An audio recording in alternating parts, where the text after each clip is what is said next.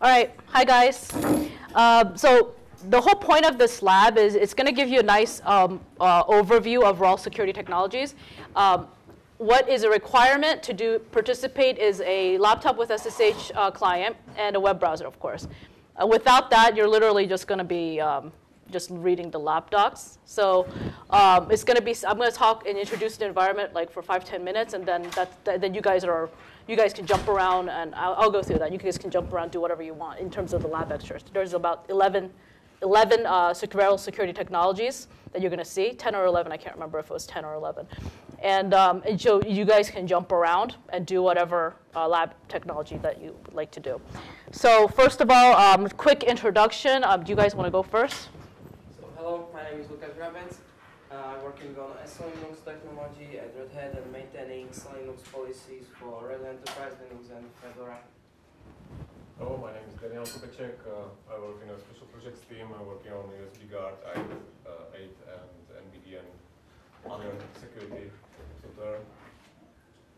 So my name is Lucy Kerner. I'm working on security across the Red Hat portfolio from a corporate standpoint in terms of, okay, what is our internal messaging for security? Like, what do we want to say about, security across the entire Red Hat portfolio in terms of as a differentiator for Red Hat? Okay, then you can say, well, you're not a security company. You don't sell security products. What does that even mean?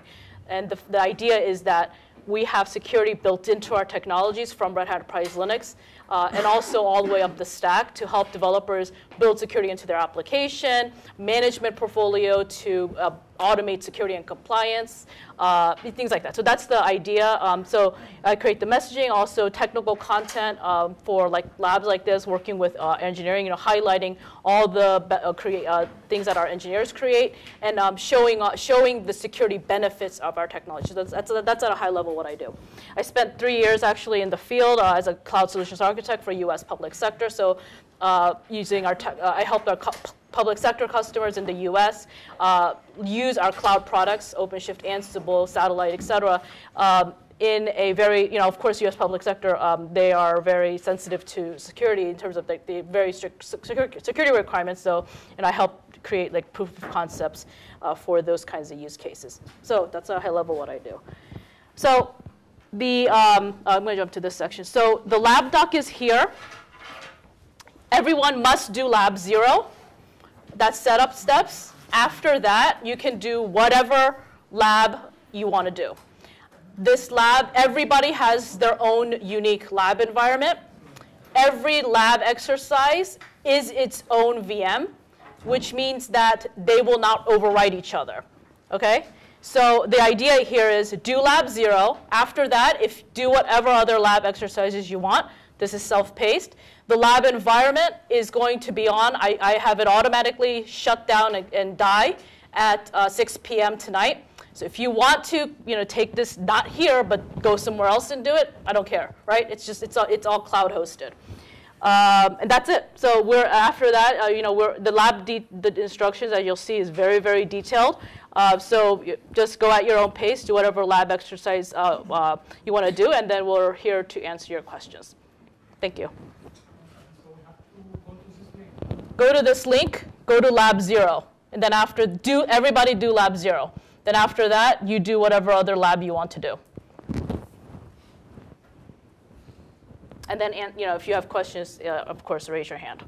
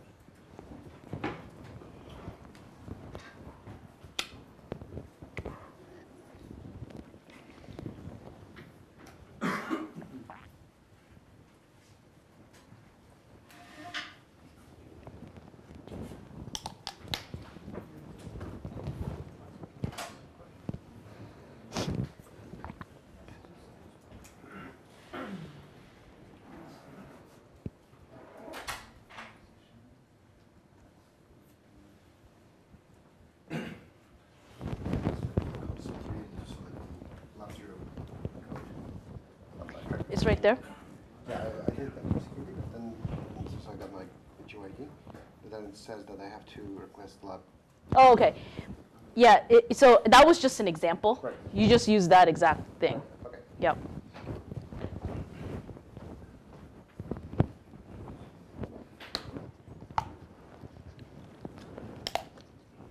Is it assumed that they're gonna do all the lab during the session or just one? It's up to you. So it's like whatever interests you. You don't have to go in any order. They're all independent from each other. Are they long? I mean, how much would it take? To do the whole thing, I don't know, maybe 3 hours. It depends on the person too. Some people know Linux much better than others, right? So depends. The goal was not necessarily for you to finish all right now. The goal is kind of just introduce you to RHEL security technologies as a whole. Mm.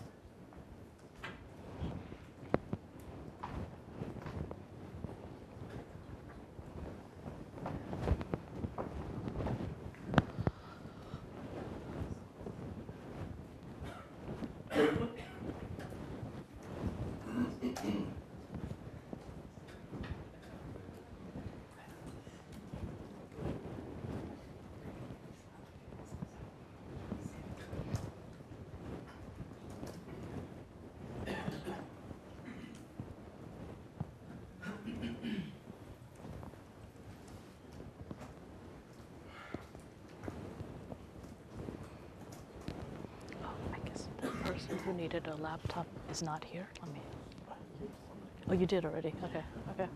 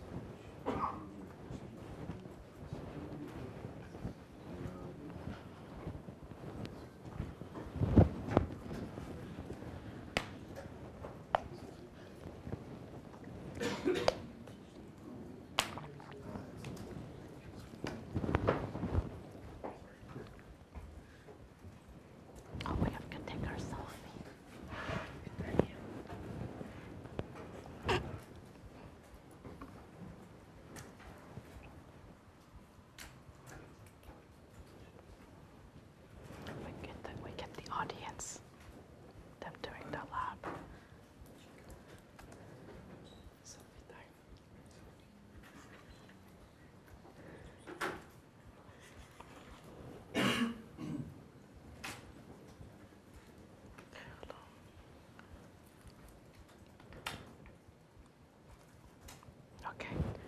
Who has the longest arm? You, right? You have the longest arm. Okay. Get the audience. Yeah. Sorry, that might be a stupid question. It's okay. But the GUID page says to press reset workstation. Oh, don't do that. Don't do that unless you want a new GUID. So that only if you wanted to get. So it doesn't. Yeah, you don't need to do that right now. Yeah, that's only if you wanted to get another GUID. Okay. You have to reset it, but you don't need to do that for this. You just need one GUID. That's it. Okay. Yes. Sorry. Yeah. Okay.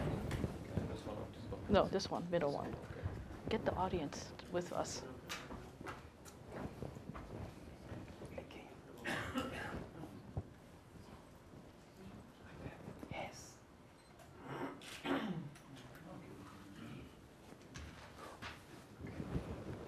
I'll tweet it.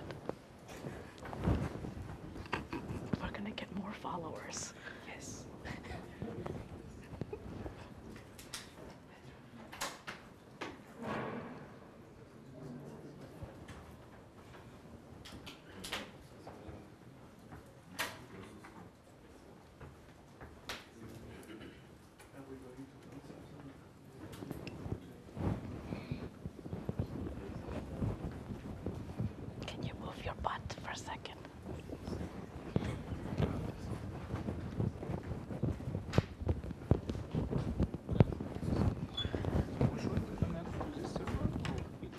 already done for you. This is just FYI.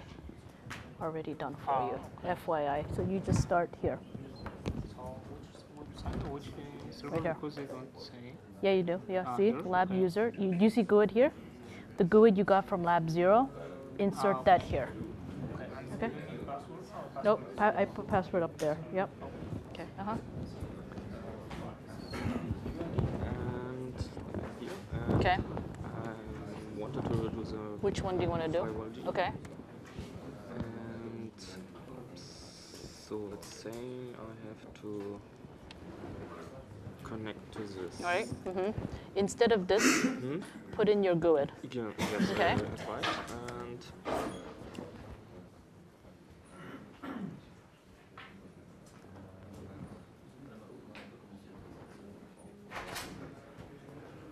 Can I see the GUID?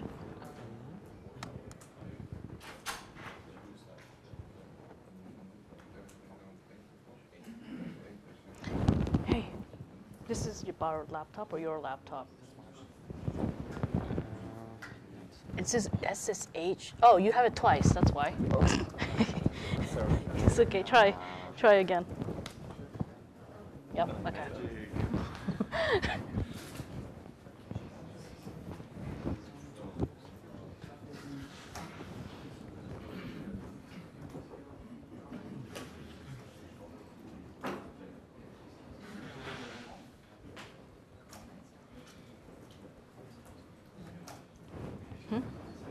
nobody has questions.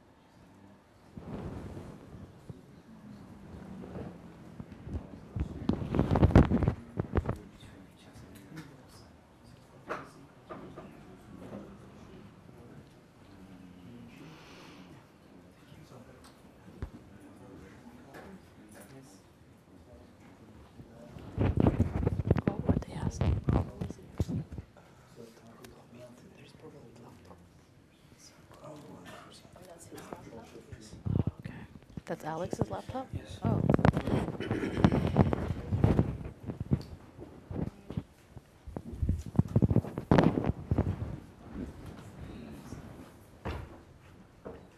I have a problem with password only.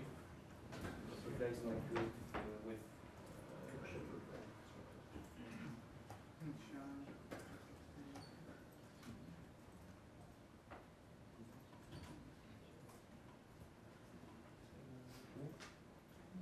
Is it working for you? Yes, it does. So just look at this. Address is select. What kind of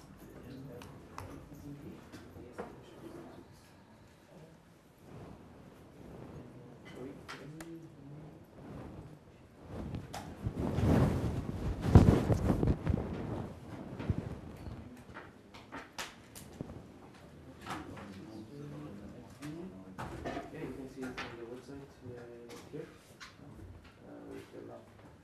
group.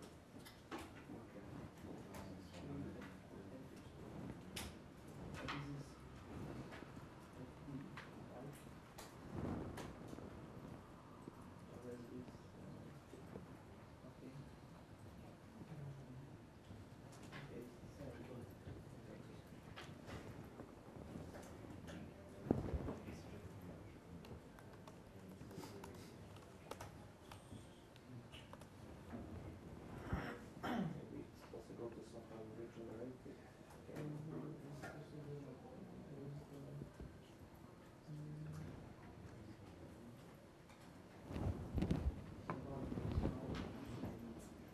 I just copied this so you guys still.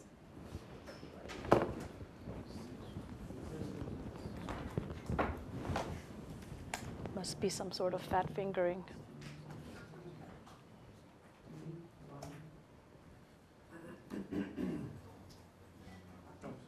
Fat finger, yeah. Thanks. Yep, welcome. That's the secret way of spelling Red Hat.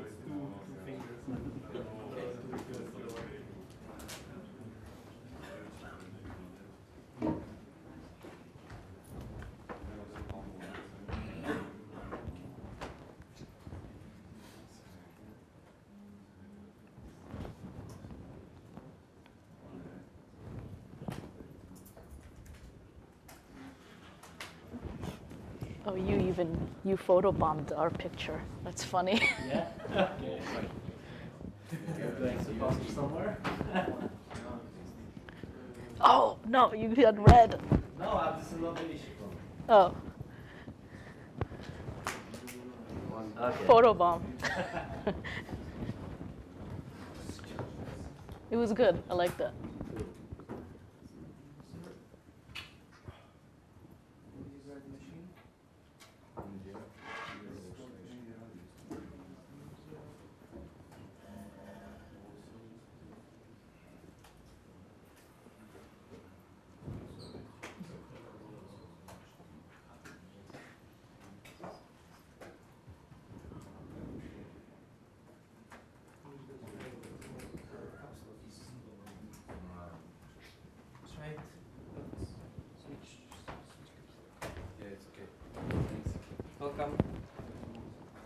Okay, I tweeted it. You could check. You could check. I tweeted it.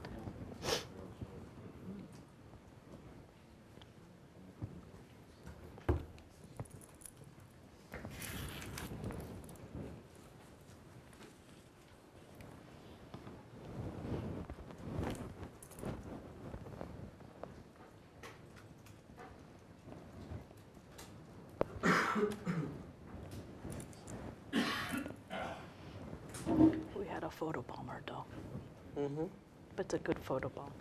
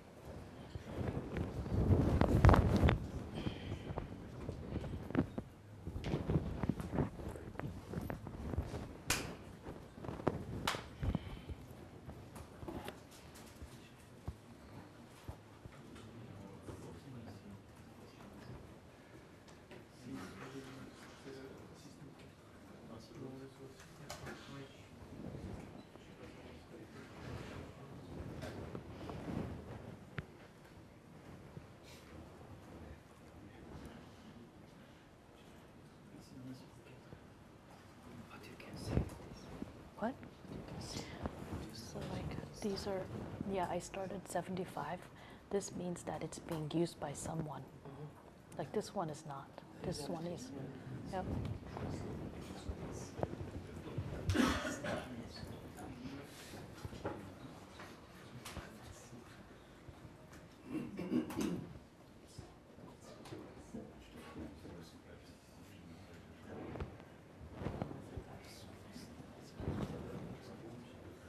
It's very hot in here. It's okay.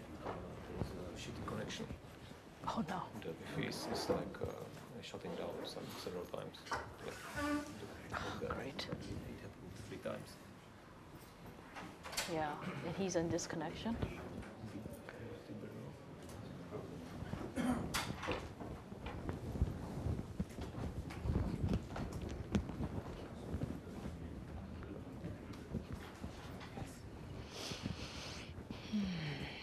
Yeah, it's the hotel. It's this Wi-Fi. We're dependent on it.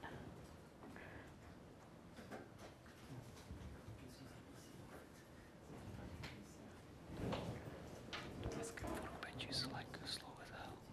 Like the GUI. Yeah, it's very slow.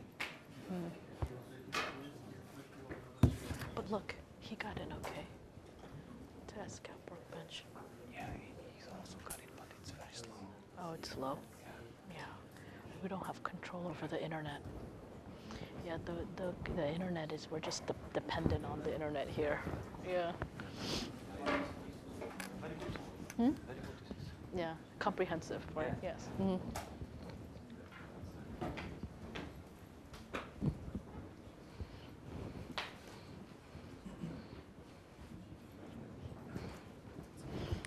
But did you like the fact that it was comprehensive, or what did you like? Just some things you didn't know? Hmm? Prepared. Oh, I see. Mm-hmm. Thank you.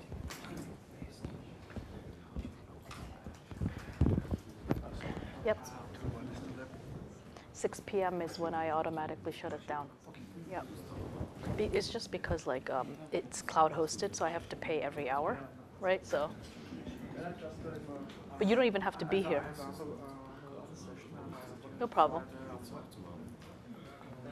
What? What infrastructure? It's actually behind the scenes. It's cloud hosted, so it's you know, this environment changes from Amazon or Azure. It depends when I provision it. In this environment that I have it in, it changes depending on where the workload is less. But it's all cloud hosted. That's why you need internet. Yeah. But you don't have to be here, right? You just need internet. Yeah. The GitHub will be available after the 6 p.m. today, or If you really want it, I can. But I mean, that's only if you will really use it, because otherwise, like we're, you know. But I will if you want. I would like to really use it. I would like to recreate the environment on my Okay. machine. Okay. So it would be nice if it I can't leave it on indefinitely, but I can if you want it for like an extra. I don't know. Like, what time were you thinking? like me. Oh no, I can't do that. Like, okay. Because we pay hourly for this, so. Like, I mean, for the GitHub. Oh no, GitHub is public. Yeah, of course. GitHub is It will public. be public. I'm talking about the lab environment itself. Yeah. Yeah, it's gonna shut off at 6. Yeah. Yep. Right. The GitHub is always there. Yeah. Yeah. Yep.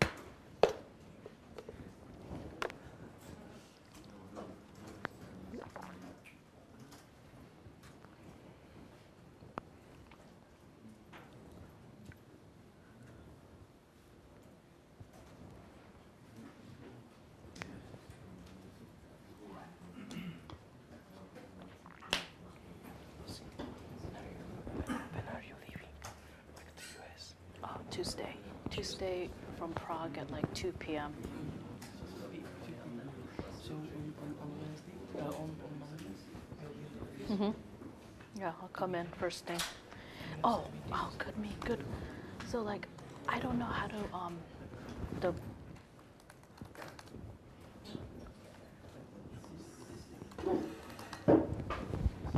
I put it in here, into the Sorrel security.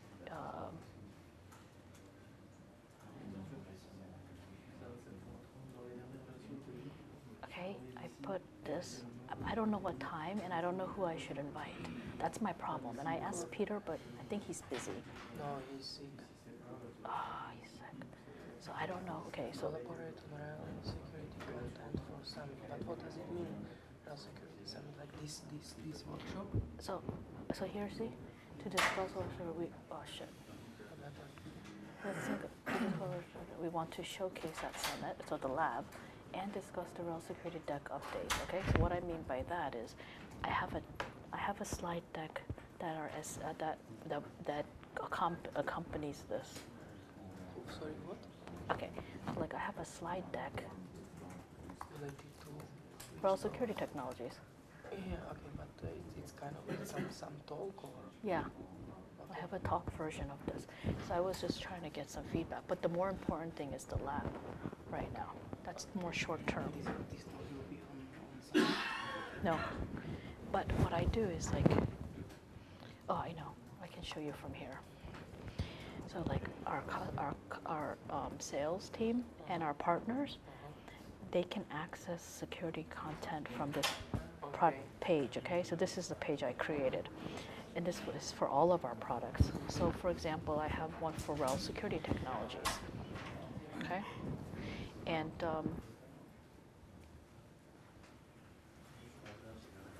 I have this one that I created, and then I also have, oh, here it is. But I want to update this, and I created this diagram. So this is like, it goes through all the basic, like in slides, I go through all of these things at a high level, right?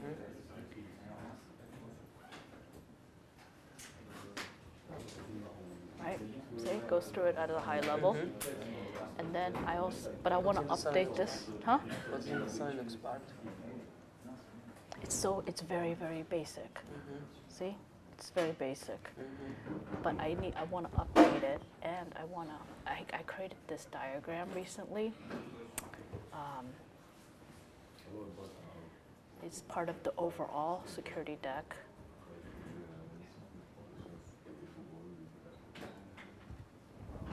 Where the hell did I put it? Oh, here. No.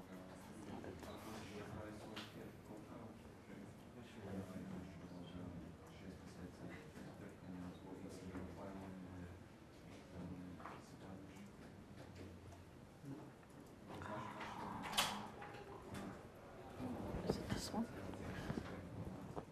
Okay, let me find it.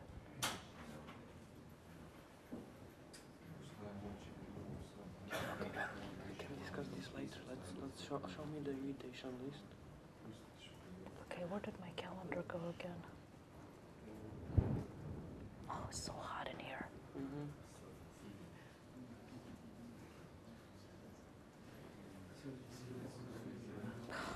Okay, I gotta find where the. Do you remember where I put it? No idea.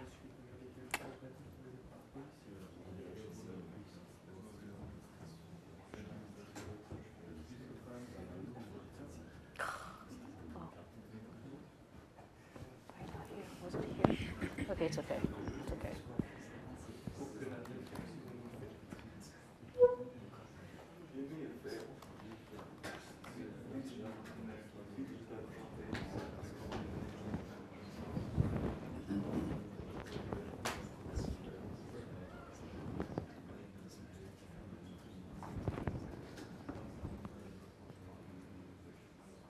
See? Let me just show you this, the RHEL one.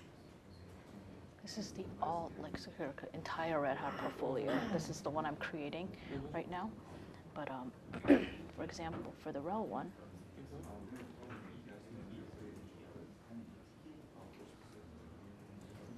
see? I try to do this defense in depth picture.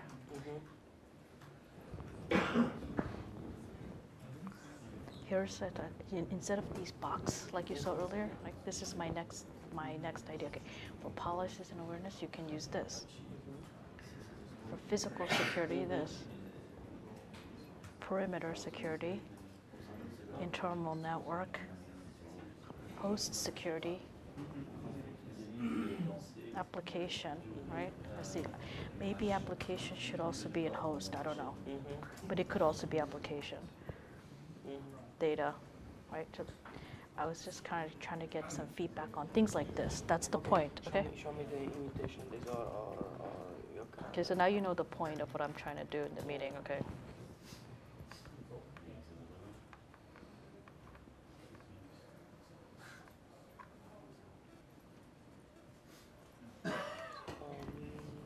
I don't know who else to say.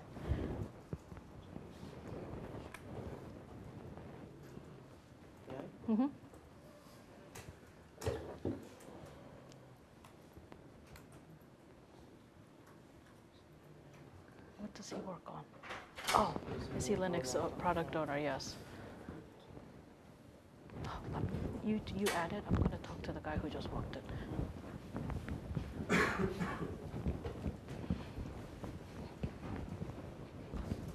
Hi. Let me. I think you just walked in. So basically, you already got it. You understand? Okay. Okay. Okay. Thank you. Thank you.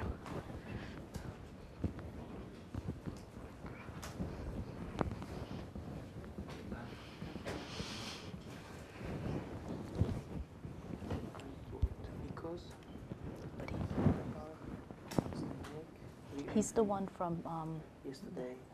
Yeah, the one right next. I said, "Who are you?" Yeah. most probably, but He's also at SELinux. yeah, but he's an old project owner and then Okay. the problem is that, well, it's not a problem, but then he's quite new with all the stuff, so he's still learning stuff. So I'll be there, and who else? Nico is there. What other product? Do you think that if we say RHEL security, that's too much probably? It's too much. Too much, right? This one? That's everybody, right? That's not good. Yeah. I don't know who else. Like who's the groups? Dan. Check. Oh, he's not there. Who are the team leads? Who are the team leads RHEL security? Who are the team leads? Nikos? Who else? No, Nico's the manager. Okay. Team leads is Hmm? Simo. But if he's there, I don't know if we also need Simo. Do you? So You guys that have this Mojo page with all the RHEL security. I think everybody, all the product owners are there. Crypto, SELinux, OpenSCAP, special projects. So everybody is there from the product owners. Okay, so add them. I don't know who they are other than Marek. Daniel is product owner for special. Okay, so then Marek Hayekshman is another one. He's here. Oh, he's already there. Okay. Then me with Zdeněk, already there. Me with Zdeněk. And for the OpenSCAP, there is Marek Hayekshman with I think it's okay. Let me make sure. Let me make sure on this Mojo page to find it.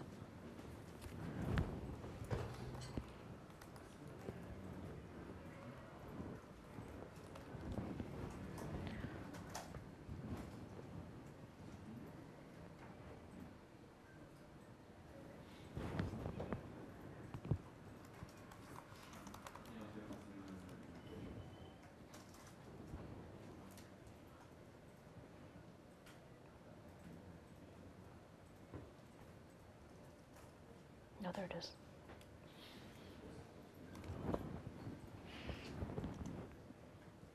Okay.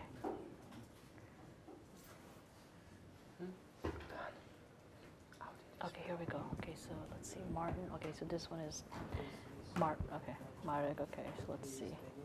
Daniel. Okay, you mean him? No, who's this? Miroslav Grappling, no Miroslav. No, I know this, but I mean, who should be there? Oh, you and Zdeněk. Okay, this one Daniel's already there. Paul Moore is. This is now. Steve. Should he be there? Yeah, it's fine. And there is Nikos, so.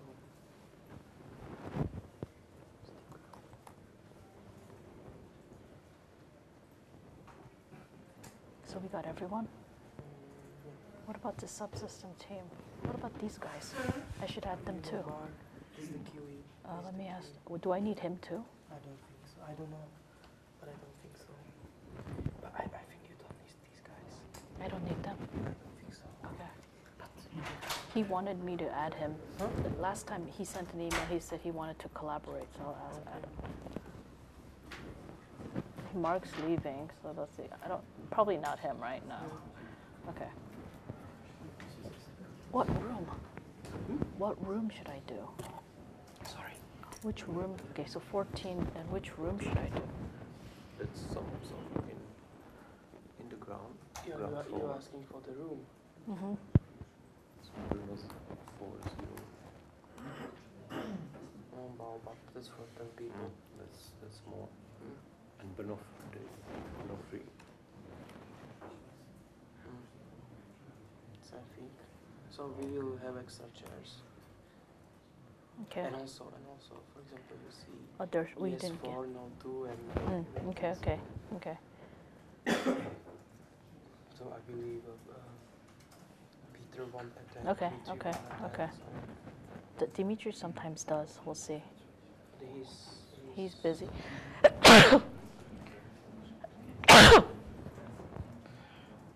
Oh no, you didn't put the room there. Yeah, good.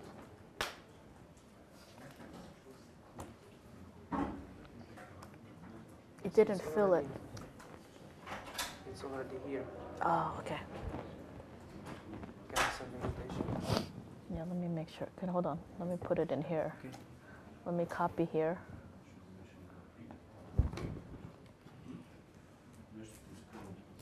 This is in TPC. People will know.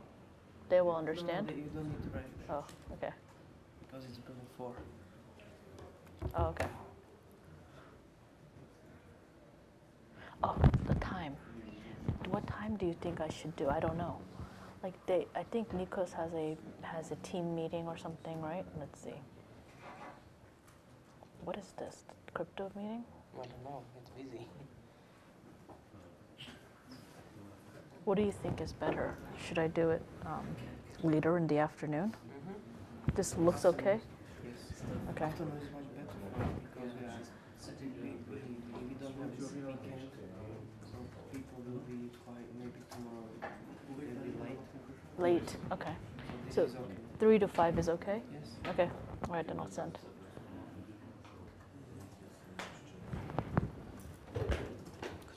Okay.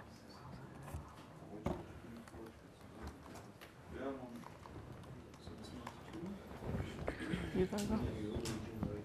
You want me to go too, or you gonna go? Okay. Right.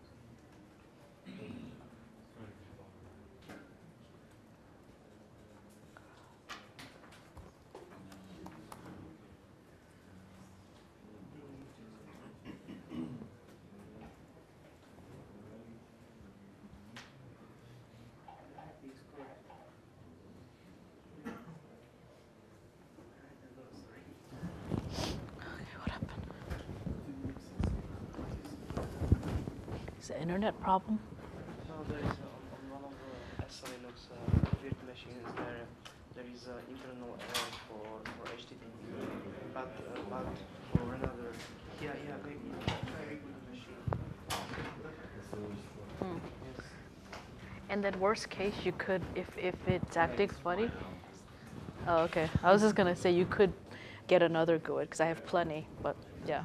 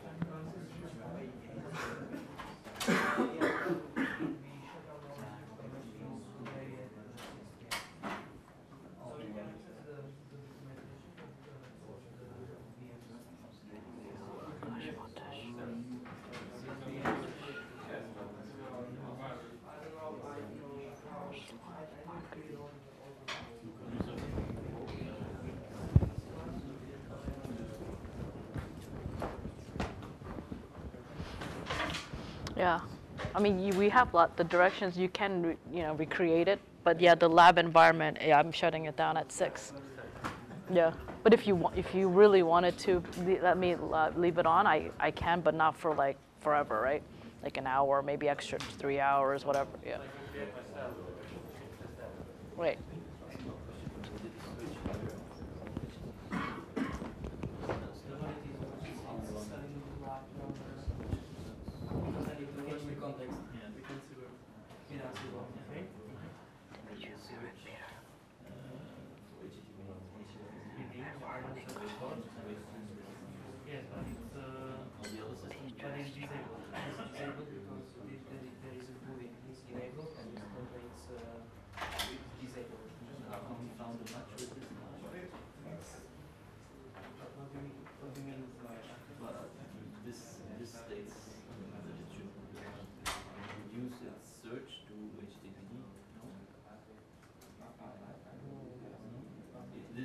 These are your search criteria.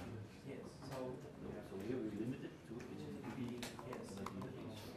Yeah, it shows NSS switch domain. NSS domain is IPv2. IPv1 is inside the IPv1 domains, and this domain is part of this agreement. Better?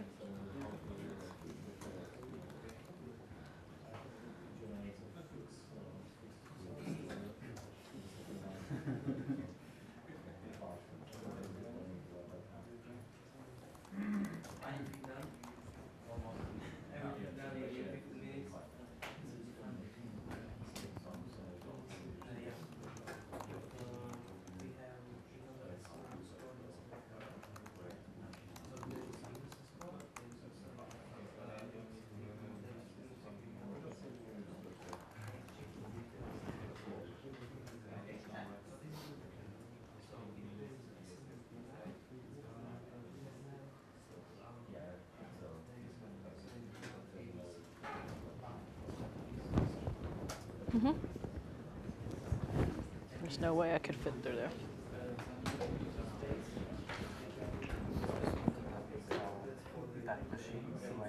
it forces you to change the password on local and it says it's expired. So maybe the template for the VM needs to be updated. Oh, it tells you to change the password. So I have had to change on local. To IDM1. Okay, I'll keep a note of that. Thank you. To IDM1.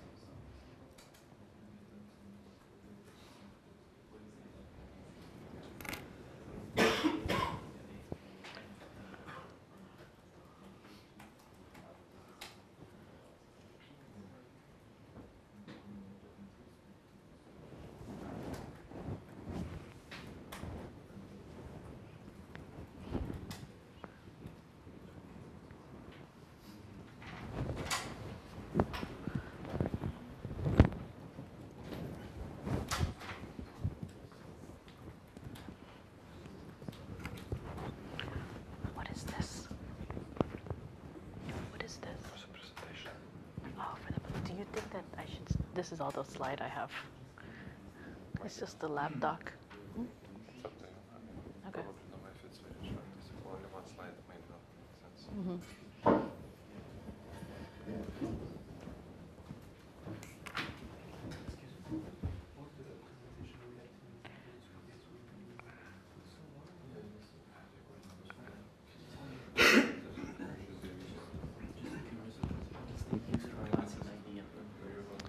User class ID. What, did I say that in the lab doc? No, it's just curious. What could it be?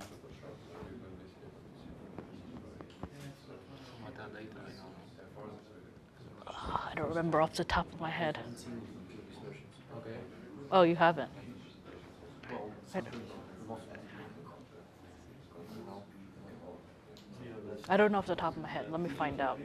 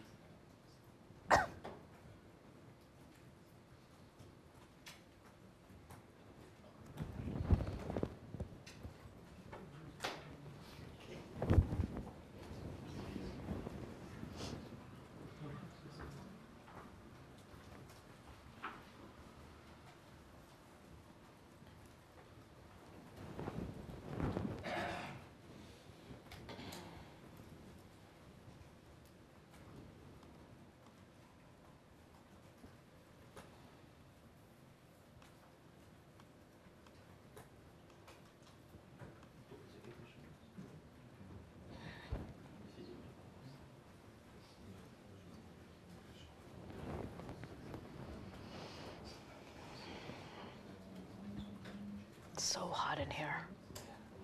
Unbearable, huh?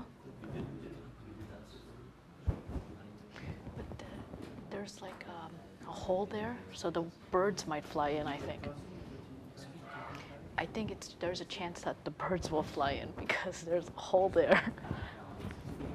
Are you hot? Are you guys hot? This may be the first time then. We did actually open the windows in previous sessions. Yeah, Is it better for you guys with this open? For you? So, huh? For you? So far it's okay, yeah. I took it off because it was too hot. Okay, so if the bird flies in, then it's not my fault. I think it's too cold for the birds.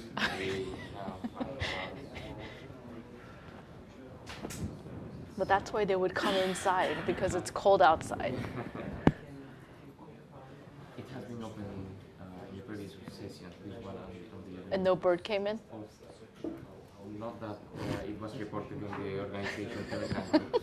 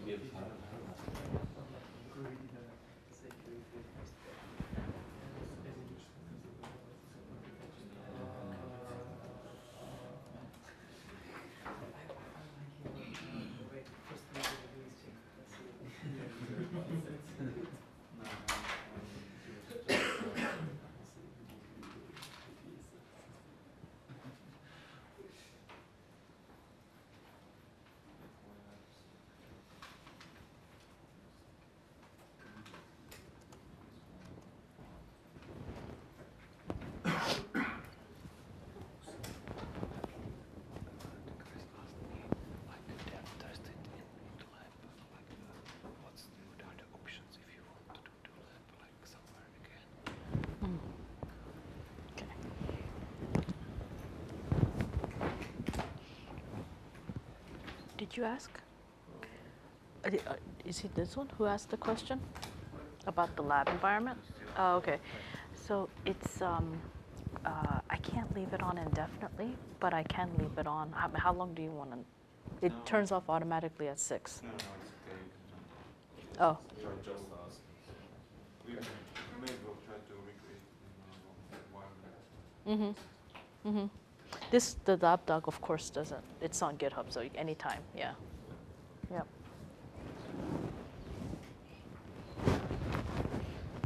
Slack differs from the DO 415 course, security cloud. Oh, that course is you're talking about the one on that for Red Hat training, right? Yeah, yeah. So this is not a Red Hat training course. This was actually delivered by us at Summit.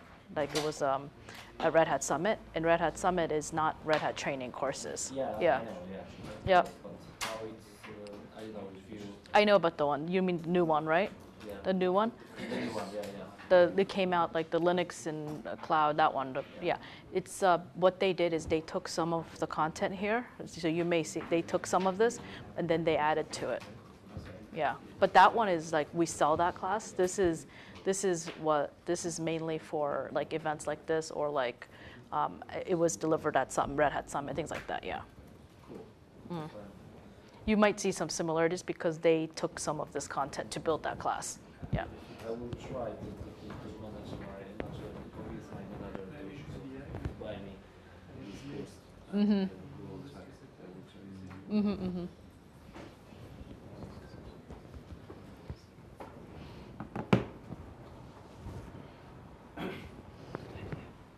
Were you hot? He was hot, yeah.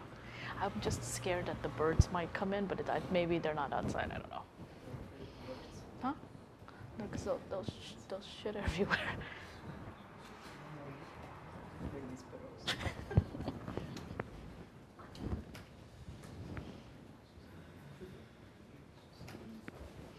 the sparrows come in, I'll take your picture with them, okay? Okay. Then you can put it on your Twitter.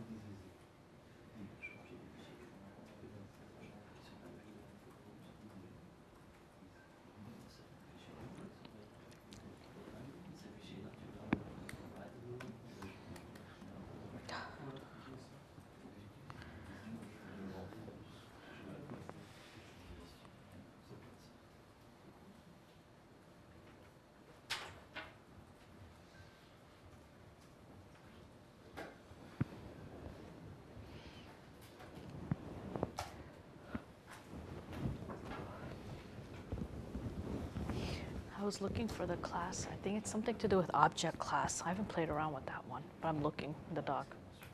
That's fine. Help me with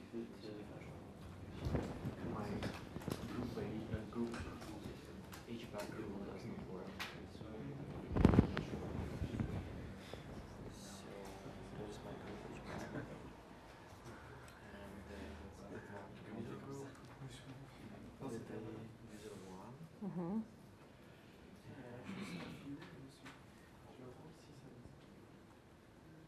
Host group is the IDE3.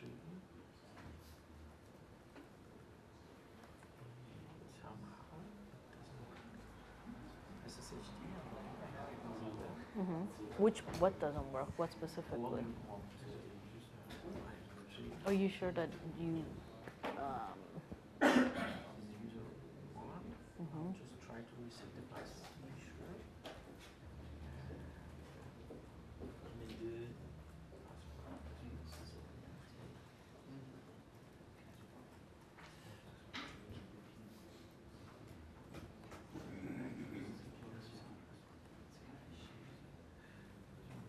You left off at 8.5 or 8.4? Where did you finish? I finished the 8.4. And you're at right now trying to do 8. Trying to do 8.5. But it doesn't work. Yeah. Okay, let me look. Login. Login what? Fail? It says login as user one onto IDM3. You can't do this part. Yeah. Okay, let me try.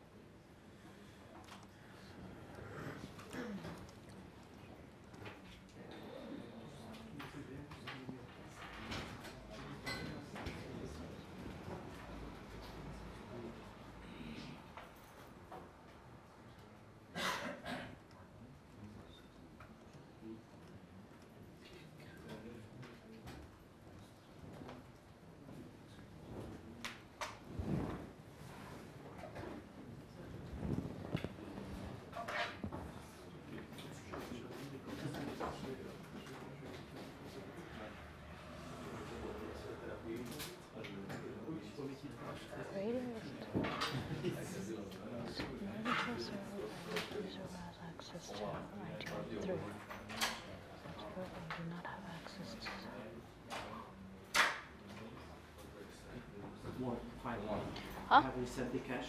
And then it worked? And it worked. Okay, okay. Yeah, because I didn't think you had to do anything special from what I'm looking at, yeah.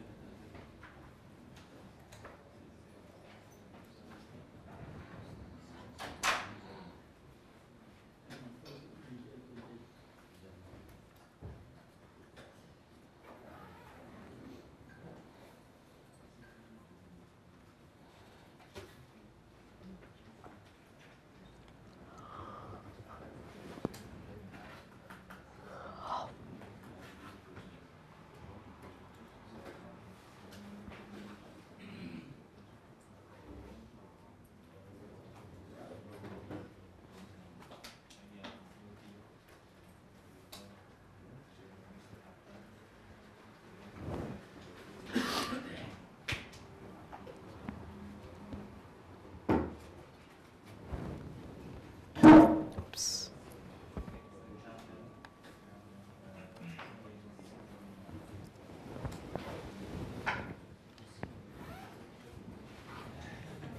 Is there any way to extend the time for the forward block?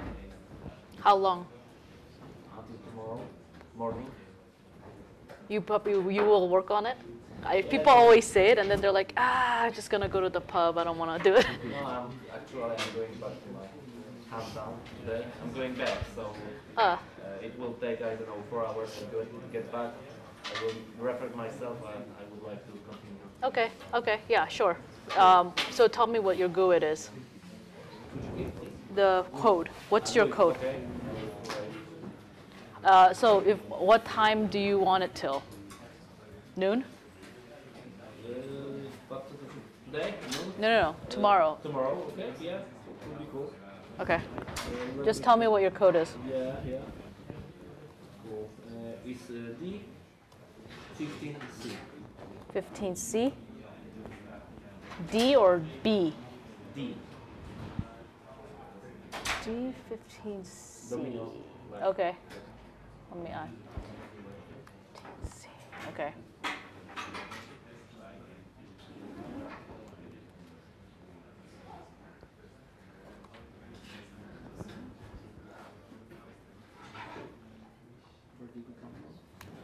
Poland, Krakow.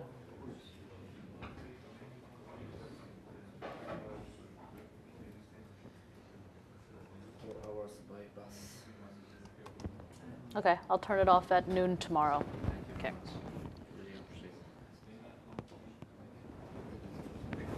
Hi. Thanks, that was interesting. Was it helpful? Yes. Mm-hmm. Nice new things. I made a small pull request for the AIDE Okay. documentation. Awesome. Thank you. Ping someone or No, will someone see this? I have it. Yeah, I'm going to get it. All right. Thank you. Thank you so much.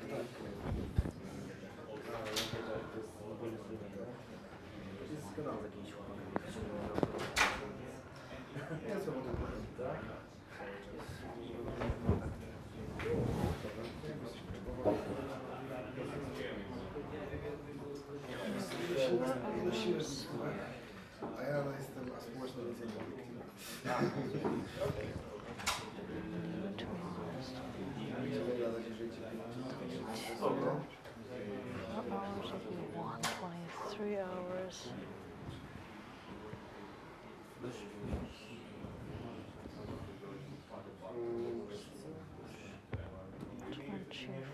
This is 130.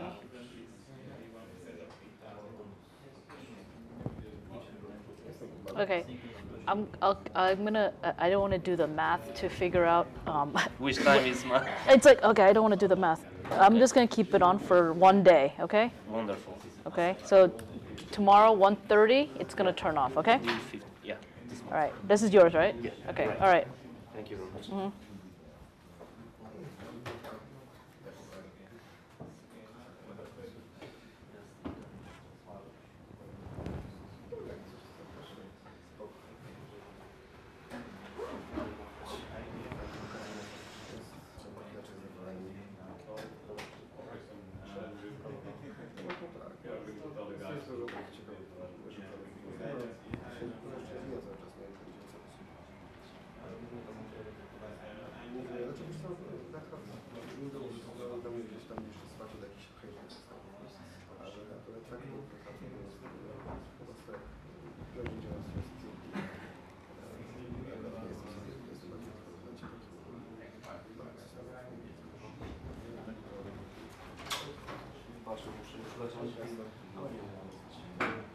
Thank you. Nice. Nice meeting you. Thank you. You too. Excuse me, the exercise will stay on GitHub? that will stay. Yeah, I'm not going to. That's public. That's public. The lab will turn off at 6. Environment will, yeah. Have you had any background files to set up a lab? The reason it's like this is because we don't have physical machines at Summit. This was delivered at Summit last year, so there's laptops, but the Vagrant is like if you want to have it all there's no way like it's not as repeatable, right? Because with this way how we have it set up, we don't even need to provide laptops, right? That's the best option probably, but still like. Repeat, yeah, exactly. Because if you want to repeat it, you're right. You're saying if we had Vagrant VMs, and you can just, yeah.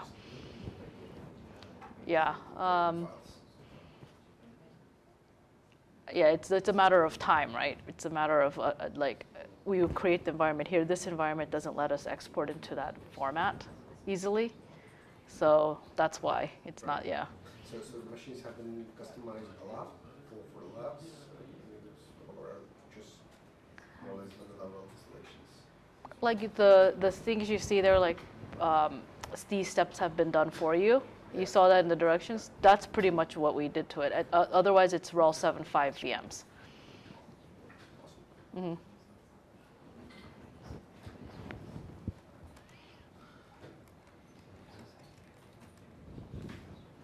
And for some of them, like the SELinux lab, I put the scripts that he wrote in a directory. I don't know if you saw that in the exercise. Yep. Actually, it's on GitHub. It's already on. Yeah. It's a link on GitHub. Yes. Yeah.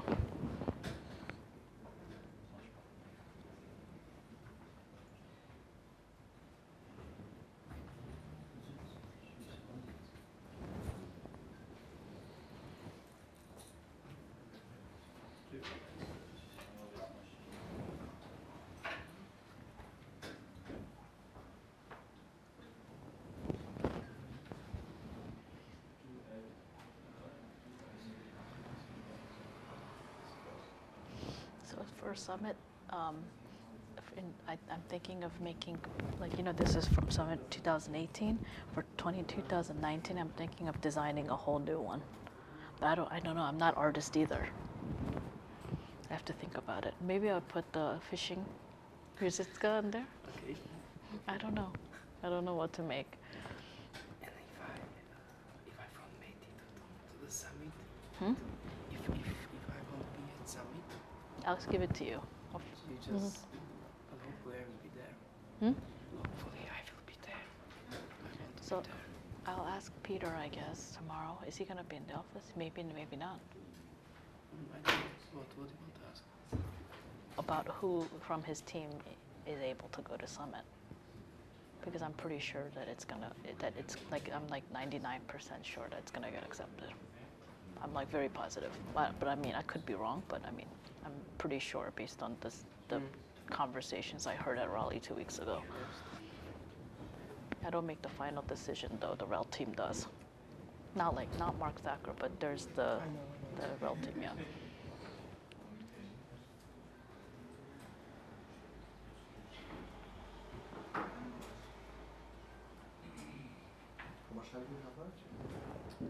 Remember, it doesn't matter because I turn it off at 6. You can do this in the hallway. Oh, I see. Yes.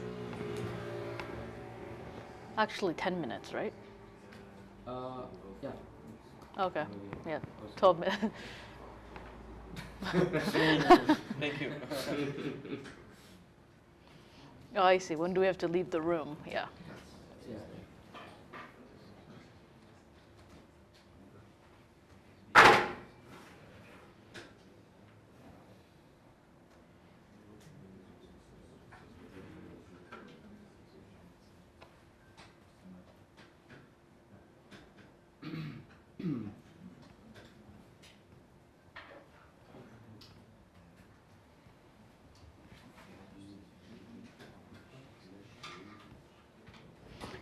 I gotta think of like other cool swag because we have a budget for Summit that we can use to make stuff.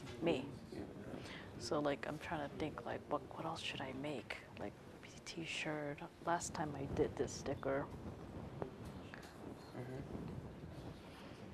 I don't know. I gotta think about it. Okay, come here. Thank you. Oh, thank you. Thank you. Okay, come here. He was asking me about this, about IDM. Like I don't remember off the top of my head what this class field is. It's about generic. So like, I don't know if you know, I don't remember off the top of my head, like the add user, like there's the, God damn it.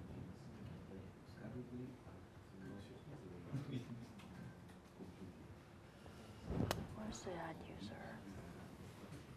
Oh, an IDM?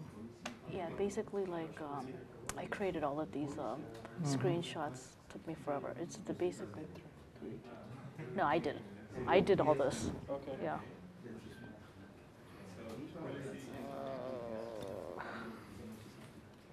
Basically, I redid all the entire documentation because I needed to make it look consistent.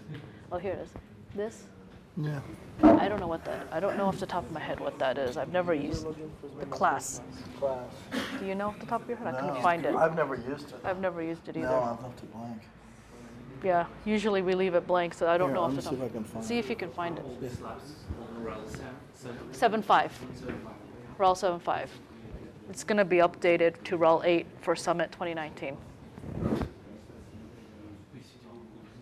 And also different exercises for RHEL 8, yeah. Oh.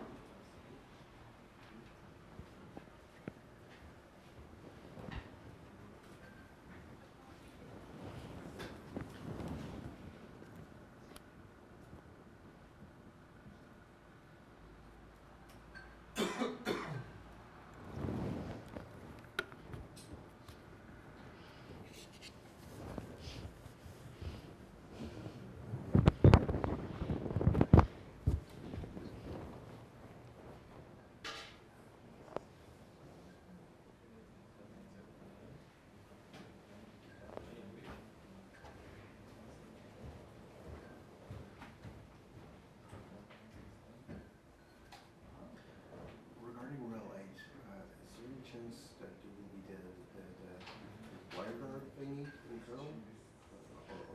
I don't know that it's actually I don't know. I don't think we can discuss all those kinds of details. Yeah, because it hasn't GA'd yet. So. And it's still not in the kernel. Yeah, that's what And the RHEL 8 is already in beta. It's in beta, yeah. So probably it would not be included. There are stuff that you do backporting in the kernel or just Right. add additional security layers.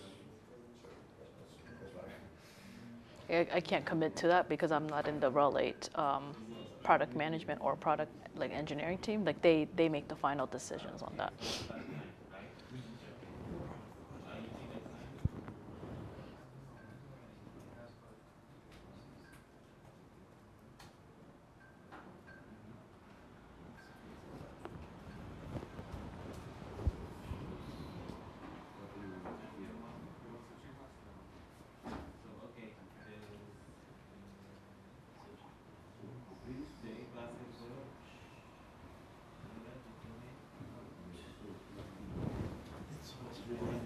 It's supposed to be blank. It's straight to the LDAP classes. Excuse me. Yep. We have the answer to that. Yeah, so those are LDAP classes. So it's whatever your object class. It will be automatically filled in whenever you create a user. The only reason you would ever put something in there is if you wanted to put something that the user isn't automatically inserted into it. For instance, when you create an object, it's automatically inserted into whatever class is where you did the object creation. Like INET.org, like organizational person, like everything is in top, right? Everything with LDAP, that's what it is. So the only reason you would ever put anything in that box is if you put something, you wanted to put the new user into a class that's not in its existing hierarchy. Okay. So it's basically that class. Yeah. If necessary. Yep. It's an edge case thing. Yeah.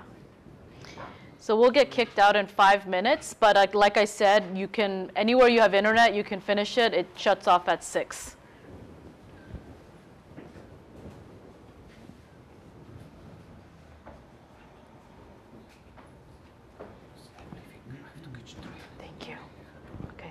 So I'll see you tomorrow, right? In the office? All day, yeah. I leave Tuesday. Okay.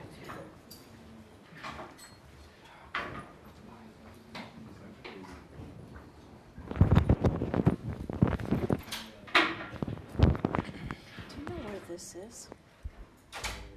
Is this in the office? Yes. What is this I know, but what is this Nova? What is this? Yeah, this is the address. That's the street, name of the street. In Brno office? Yes. Ah.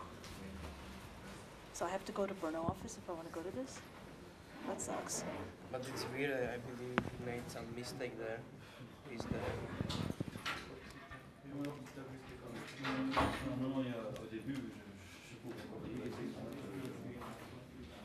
Maybe not. You have a meeting room. What are you doing? Sunday. Doing the lab? Okay, but yeah, because I thought you put an address here, I thought it was here, but it didn't burn off.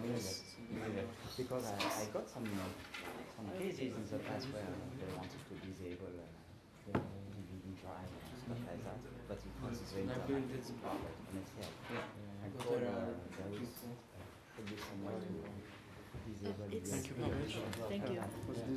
Yes. I have to check with the maintainer for USBGuard. I don't know who it is because. Thank you for the lab. Yeah, I hope it was useful. Not so Yeah, nice. very useful. Yeah. Some new things. Rules. Some new things. Yep. Nice to use them in future. Right, hopefully you do, yeah. Thank you. Thank you. New devices. So you get this as a kernel mistake. Probably there is no way to.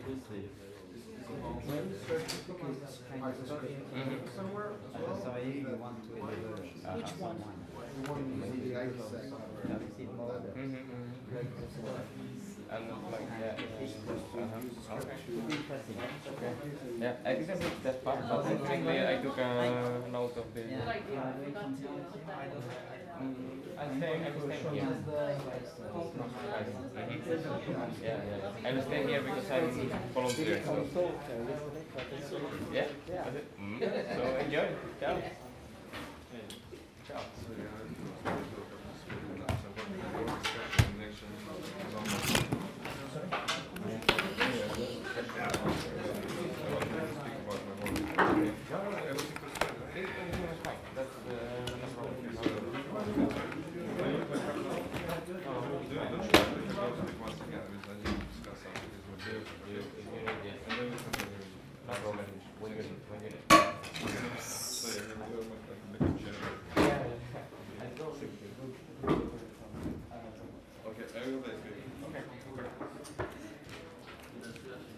So, thank you very much. Thank you, hope it was helpful. Yeah.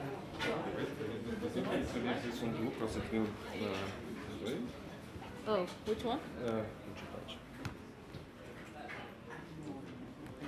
So Okay, perfect. so the slide, it's just one slide, but the problem. But you uploaded it there, right? Huh? You uploaded it there. I was because they can't do the lab without the lab environment, so I wasn't sure what should I. I think it's It's gonna cause confusion. You know? Yeah. I mean, there still will be a video. So and they will be able to see, but it won't work, right? I mean, they'll have to work only for a particular day, right? Because I'm shutting it off. Yeah. But the GitHub will be there. In the video, they can see the GitHub and they can see at least the lab doc, right? Yeah. But they won't be able to work because it's like OpenShift. No, it's inside Amazon Azure environment. Which you launched specifically for workshops only. Right. Exactly. Yeah. But my email address is there on that first slide, so they could technically email me. I actually wanted also to participate in this workshop, but I've got lots of discussions. Oh, no problem. And No problem. I thought it's quite interesting. Right? Yeah, no problem. Okay. Just a quick question. Do you guys know anything about Fedora badges for this year's hackathon? Fedora budget? There's a Fedora booth over in E has the QR code and URL for it. I think I know, I can write it down. Okay. I'll just go to it.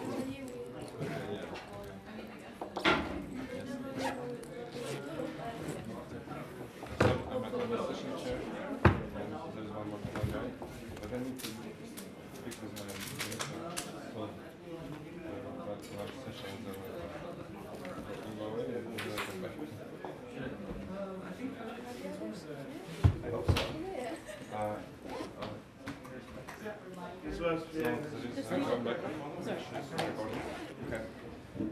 should use it somehow because it's like, are you going to speak simultaneously or one by one? Yeah, so you should use, and so recording is through the Vrabec camera. And come on, over here, let's show something. So once you attach your laptop with HDMI, you need to put like press notebook, and so it will turn off, and all the else time it should be Pochi touch. So this slide is shown. Otherwise, if it will show on the blue screen, it will go to sleep. So Matthew might have a couple for the block reveal. Is it okay to sit in the first row, or should I release the first one to the panel and sit in the second row? We wait till Matthew gets here. I will just make some space. They might have questions. So Matthew has to answer all the questions. Thanks for coming. It's nice meeting you. Thank you. Are you married? Okay, so can we go here? I think they're trying to talk. That's the price he pays for being the big boss man. One of my friends said yesterday, he has been approaching the task to enable SELinux on 25,000 machines. The SELinux engineer is here. Which one? The guy that was here, that was the short, let's go outside. Okay. They're waiting for I just wanted to ask how to actually approach it. Yeah, are you having some SELinux problems? Because I point you in the right direction. I know, you know, but he's trying to attend the session too. So. Oh.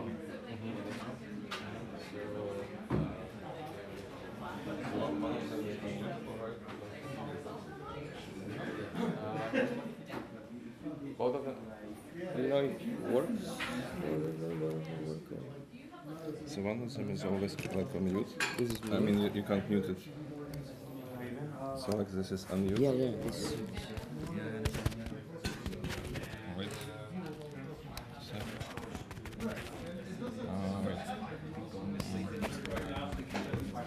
If you mute it, that would be correct. Can you mute first? It works. Oh, that's definitely a Yeah, okay. Both of them are working now. Okay. Yeah, so both of them are now working, so you can use. Okay.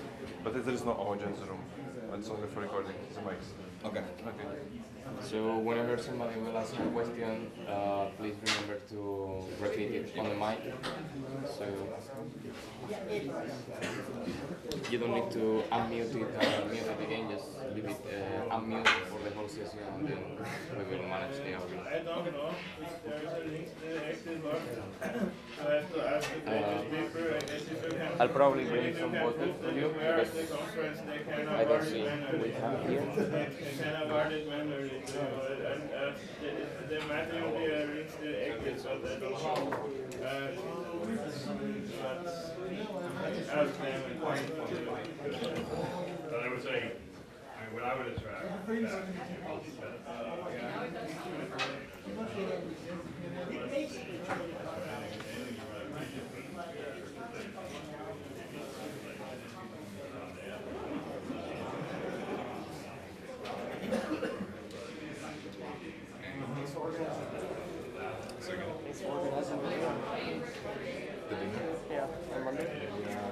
thinking of one place that this goes by.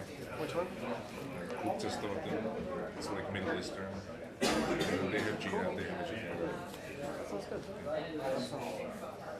I've had Czech food once. This time. So should I sit in the first row or something? Or What? should I sit in the first I row? think we should all stand up front. We should all stand up front. Which direction should we be facing? This way. So do we just slides? Does anybody have slides? Matthew might? Is he coming? Better. If not, we'll stage a queue.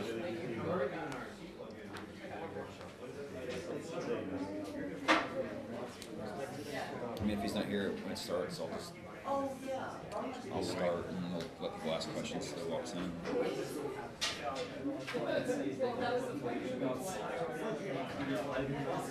I would assume he and Jen would be here. 35,000 machines and they don't want to report on. Bex is probably heading this way from wherever he's doing.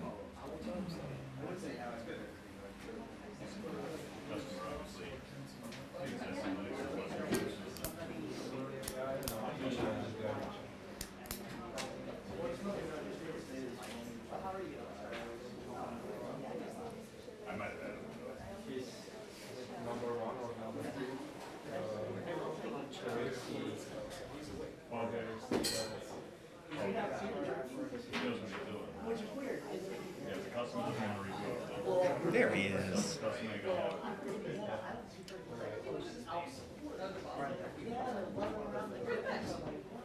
Bex who? Hello. We thought you were ditching us. Yeah, no, I just got hijacked on the way over here. They have two lav mics for us to pass around. They're only for recording, not for the room.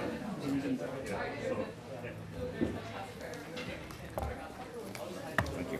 No problem.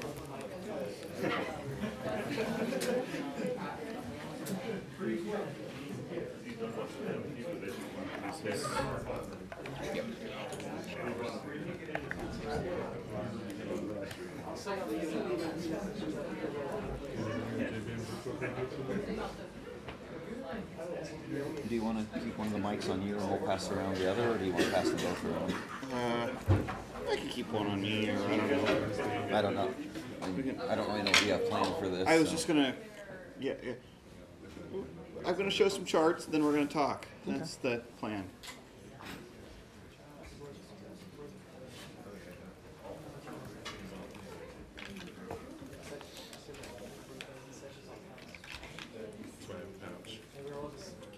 I thought it was because you were Australian. Naturally marsupial. So, all of you? Great. Well, there are two microphones. If somebody asks something, I will please ask you to repeat it on the microphone so it will be recorded. When there will be 10 minutes left, I will be showing the 10 minutes, and then the 5 minutes, and then out of time, which means yes. Okay. If you need anything, just let me know, more water, whatever, if something doesn't work. Or if it's too hot, we can try to open the window. Thank you.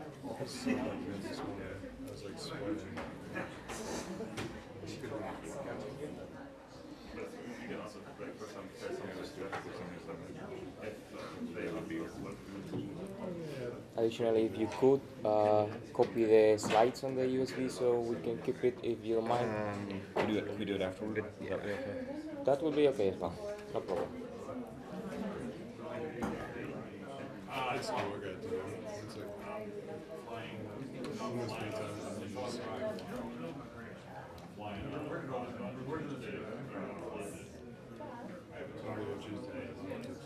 The projector should work, but we need to change probably there to the other one. Yeah?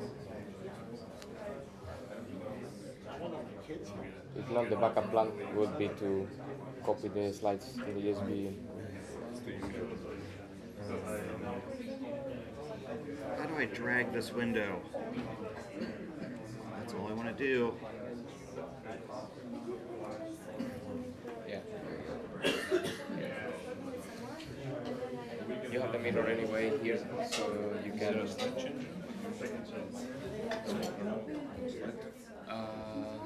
I haven't seen it. I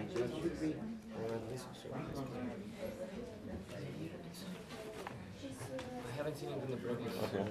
Maybe there's not. Okay, I've got keyboard. Okay, yeah. Just some stuff. Keep this one down on this end. Is it time to start? What's that?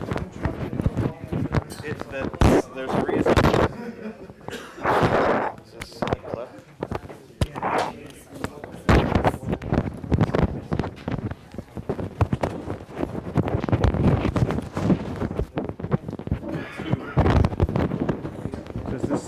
This goes to the audio, but not to the room.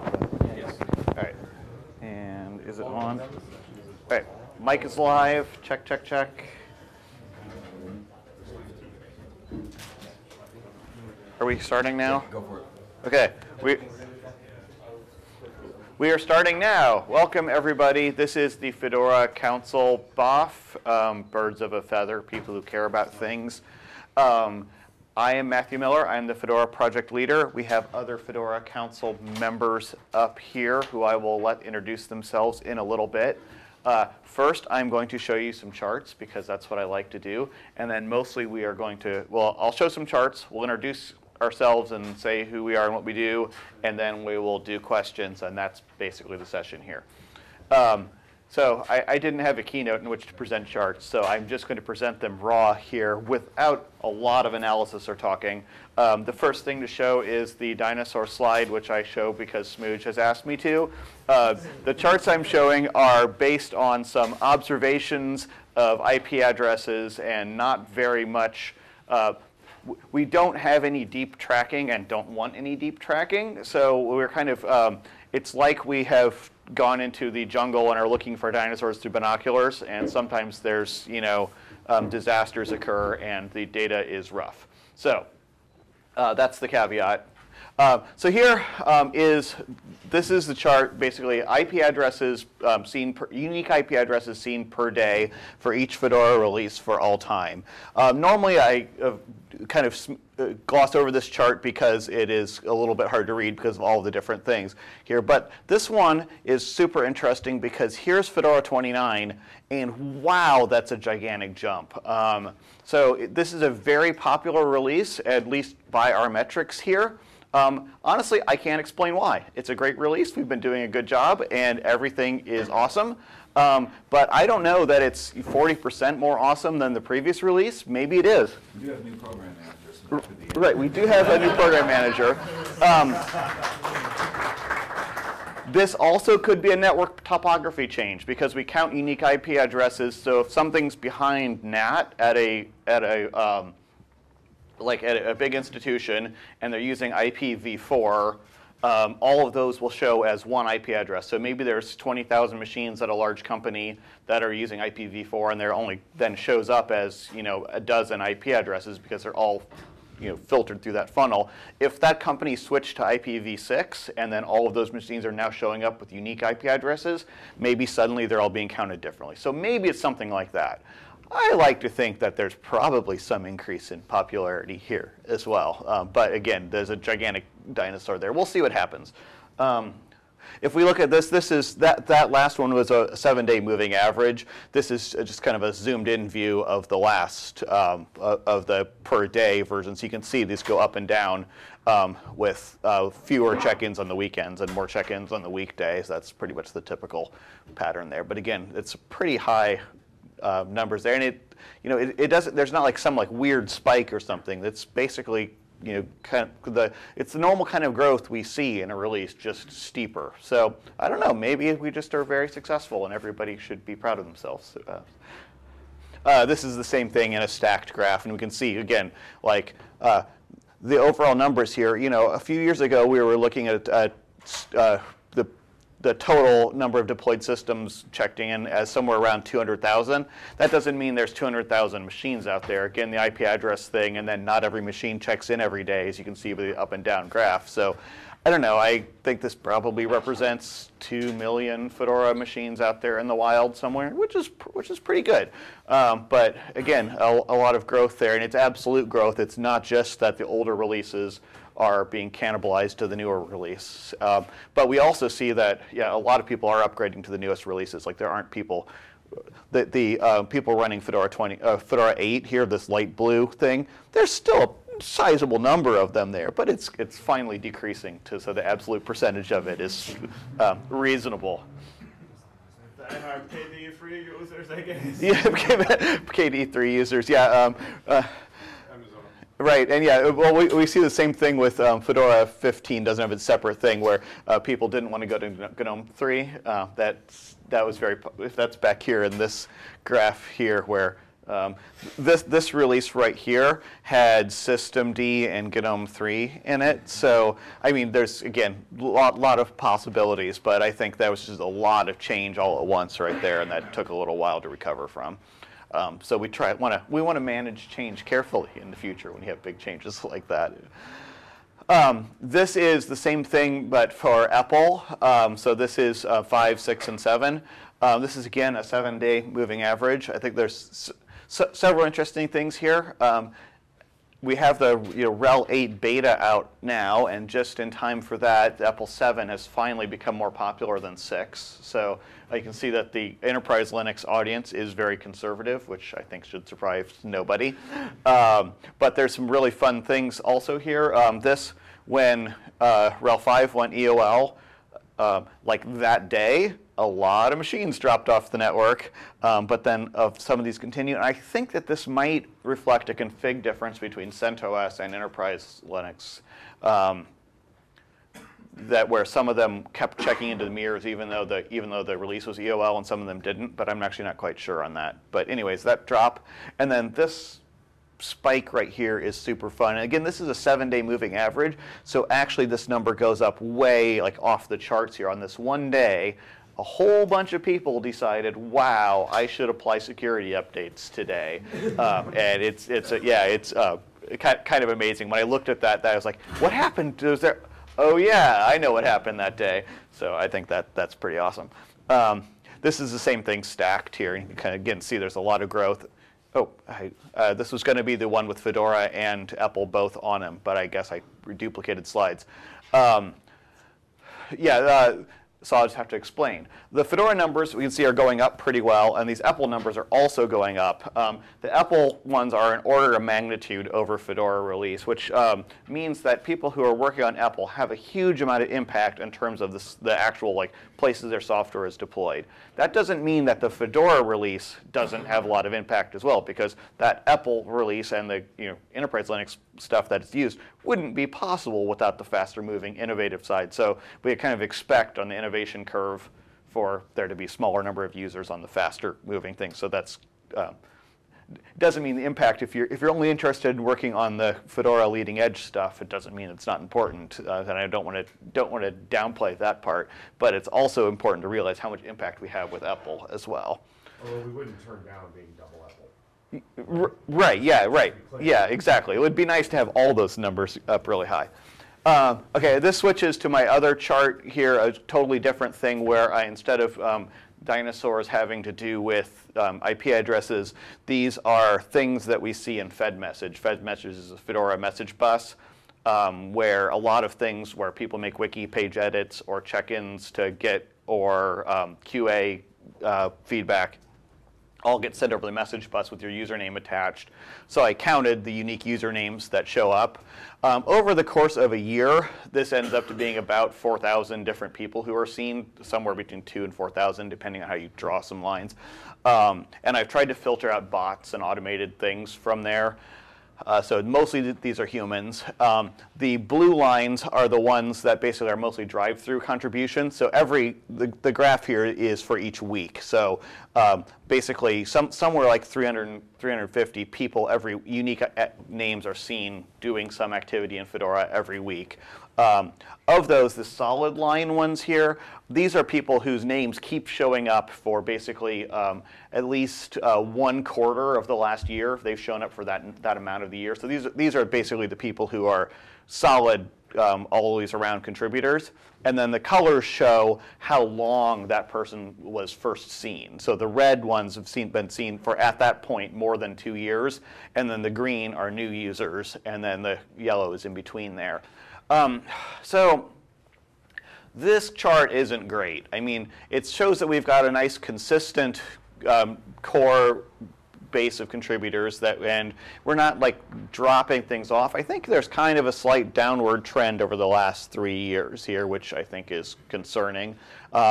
It's hard to really draw a line through the top, but it kind of feels like there's a peak every year and then it drops off. I don't know why that would be. Like people get excited in January and then their New Year's resolutions don't pan out, or the gym gets in the way. Yeah, right. Yeah, something like that. But yeah, I think that. What's that? Oh yeah, right. Yeah, the drop down every year, that is Christmas, which I also find a fascinating thing. It's nice to see the real world in your data. So Red Hat has a shutdown, and a lot of people just aren't around doing things. But you can also see that during that shutdown, there's still people show up and do work, so it's not like not like we're off in those times.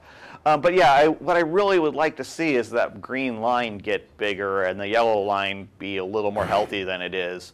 I don't want the red line to go away. That's maybe unfortunate coloring. It's not like a problem. It's actually great that we have so many people who stick around. More conversions. What's that? More conversions. Yeah, exactly. So I would like to figure out how to do that. And I talked about this last year, and you can see we haven't changed that picture very much in the year here. So hopefully we can do better this year. One of the things we've talked about is in the Fedora Mindshare initiative, which is kind of our outreach to new users and outreach to the community sort of side of Fedora. We want to have a lot more small events, and we've actually asked for it to be 2 $150 events every week by that group. So that's kind of the challenge we put out to that group. We've put funding in place for that. Yes, Brian. I just had a question about the predicted downward trend. Are you seeing downward trends in other areas of communication, like website traffic or mailing list traffic or anything like that? Yeah, the question is, do we? Yeah, if you're not, then maybe your contributor thing is more related to not people leaving, but. Right, and yeah, so one of the questions is do we see this trend other places, or maybe is it just a downturn in the things that we're measuring? Yeah, and actually one of the things that should be noted here is one of the things that feeds into this is wiki page edits, and we've done 2 things to the wiki. First of all, you have to be in another Fedora group in order to edit the wiki because we're having a huge spam problem. So that makes the bar for wiki editing higher. And we've also tried to push things to using docs.fedoraproject.org instead for a lot of things that are documentation. And those things aren't measured here because of it's hard to count those in Pagure properly. Randy? Have you considered letting the spammers put on the wiki so the scrap goes up again? Yeah, question was, have we considered allowing the spammers to make the graph go up again? Well, one thing yeah. to Brian's point that I think would be interesting to compare it to is Fedora Magazine, right? Which I Right. think, as I recall, is still on a pretty good upward tick, right? And, Yeah. you know, as brilliant as I'm sure it is, I bet it's got a limited user base, or reader base. You know, it's not going to be, general tech readers all that much, right? It's going to be at least Linux people, if not even specifically Fedora Yeah, people. right. So, and also Brian keeps track of social media metrics for us, and we know that the Fedora Twitter account keeps getting more and more followers and is. Of all the upstream projects that I track in OSAS, it's got the steepest growth curve. Yeah. So of all the. Twitter and Facebook. Of all the projects that Brian tracks, I'm repeating for the recording. All the projects that Brian tracks, the upstream projects that OSAS, Red Hat's open source and standards group tracks, Fedora has the steepest growth curve for both Facebook and Twitter followers. So we're definitely seeing growth there that fits more with the IP address stats as well.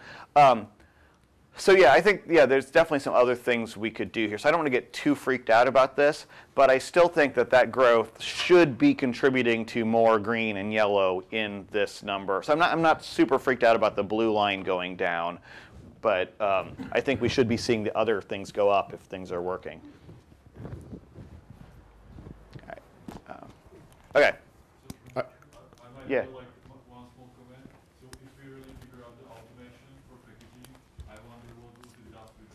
Yeah, Tomasz asks, if we get package automated, will this graph collapse even more? Yes, I think it should, but I'll need to find another way to measure people's involvement, because we're not trying to get rid of people with that. We're trying to put the people into doing more interesting and useful things. So I think that'll collapse my graph, but won't collapse users. I just want to comment. I mean, I think this is a very, very important piece of data, and I really, really think we need to do a better job of capturing it if we're not sure how right it is, because this is our bread and butter right here, right? This is us showing revenue growth, right? This is really, really important, and I really think we need to stop having these presentations without this being good data. Or knowing, or having a pattern for getting it. Yeah, fair. And, I recognize it's a lot of work. I'm just saying, Bex has definitely volunteered. Right. No, and just, personally for me, this is something, we should find Fedora budget for and go hire an intern. Like we need to do this better. If we don't have the time to do it as, the regular contributors to the project, then we should go pay somebody to do it, Yeah, one of the challenges is a lot of this stuff needs to be, in order to measure it easily this way, it needs to be linked to your Fedora FAS account, and a lot of the activities, especially as we expand into like other ways of working, Telegram, it's very popular. Like that's not your FAS account. That's not stuff that we can easily track in this way. So I need to figure out ways of doing that. So yeah, an intern who's interested in this, that'd be awesome. Actually, I actually could probably generate this as a research project for BU. Okay, sold. Langdon's going to generate this as a research project for BU. Yeah. I've got a question about rawhide because you have some better data about rawhide because maybe there might also show us something like if we are doing, for example, better job testing, gating, whatever, if rawhide becomes more effective because there is probably some. Yeah. You can see the difference between it and the bottom of the graph. Yeah, exactly. Yeah, no, it's interesting. It's actually. Because there used to be at the beginning, there's quite a lot more. Yeah, right. This is rawhide back in 10 years ago. A higher portion of people were running rawhide. As a percentage, a gigantically huger portion. But also the absolute number was higher back then. So, yeah. So but that also might be. Right. Yeah. And also we went to branch releases. So some people do follow branch now. They don't follow rawhide, but they jump on a branch or they jump on a beta. Right. Yeah. Yeah. It may also. I mean, it may be reflective of people wanting, like they're doing their work differently. Right. To Dan's point. I'm not sure. Do we want the rawhide number to go up? Yeah. Well, I don't know. Or do we just make it so that there's a perpetual beta, that's kind of like rawhide, but there's not really any rawhide anymore if it's all gated. To Adam's point, a lot of people are using the branched version, the beta versions before we get to rawhide, and that's actually, you can see that on the graph here. That's actually fairly popular. That's this here. Yeah, right. This is, yep, exactly. So yeah, that's pretty good too. But should we let some other people talk here? Let's let people introduce themselves and say what you do on the council. I'm looking at Dennis because you're standing on this side here. So you can take your mic off and hand around to those guys. Yeah, except for where did I put the mic? It's in my pocket. Trouble's going to happen. All right. Stop talking. Otherwise, all we get on the recording is you saying, let me take off the mic. I can mute. I'm Brian Exelbeard. I'm the Fedora Community Action and Impact Coordinator, and I work around Mindshare and other community-focused events, or components of the project. I'm Langdon White. I've been here a couple of times. I'm the modularity objective lead. Hi, I'm Thomas, and I'm the one of the two elected representatives from the community. Hi, I'm Dominic Papet, and I'm the CI objective lead. Hi, I'm Yona, and I represent the diversity and inclusion team. And I'm Ben Cotton. I'm the Fedora program manager. This one's off, so. I'm Peter Shabata, and I'm the currently serving engineering representative. And I'm Dennis Gilmore. I am the other elected member of the board, the council. Right. It used to be the board long ago. So actually, I have a question for Dominic. We talked about gated or better rawhide. Can you talk about better rawhide for, what are we doing there? Sure. So without having this written up yet completely, so we sent around, what we really want to do is gate rawhide, right? We want more things to work and be in a place where we can develop new things and try out new things without being blocked by others who are also working on new things. I think that's, as a community, that's what we want to have. So we want to have, if we want to have bleeding edge, we can go to upstream, right? But if we want to have, let's see what is coming next. That should be gated rawhide. So we'll have that and combine that with automated packaging, where you can pull things automatically from upstream. Tomas Tomaszek will work on that. And yeah, I think we have some good plans on how to get some of that started, maybe hopefully by Flock. So what is gated rawhide? For as a packager, what does gated rawhide mean? What is the gate, and what do I have to do to get through it? So yeah, excellent question. What that gating actually means, right? We have seen some things. We've started testing packages in Fedora a while back. For various reasons, that was not quite as successful. There were usability issues, and the question is how that actually worked out. It was limited to atomic packages. So what we want is, first of all, a package level gating. That means when you look at a package, what does that mean? Right? It's not just the code, but if we look at the distribution, the Fedora, we should also define how do I expect that to work in the distribution. So I have tests that cover how those packages work. So when I submit something, submit a new build, for example, we should run those tests. But not only those tests, but also other tests from other packages. So that when I say I have, let's say I have the dream that when I pull rawhide, it can actually boot. It's far-fetched, but things like that. Or that I can do certain things like use it for, just have some stories where some basic things like I should be able to compile other things or maybe even see a desktop. When I have those stories, those things should be tested. And if I submit something that breaks those things, I should be gated. So, for example, we should say that update is not going to go in right now. Imagine a testing system, so I'm not sure about the implementation, right? So that's where we'll want feedback, but imagine a testing system that says, my karma is -1 on this, because your update will not let me boot my Fedora. So you'll be blocked, or the package will be blocked from getting in, and you have time to fix the issue without, before you would get it in, people would send you a lot of emails and saying, thank you for breaking my installation. When will you fix that? So it might feel like a slowdown a bit because tests will be run. So when you submit something else, it's not going to go automatically in.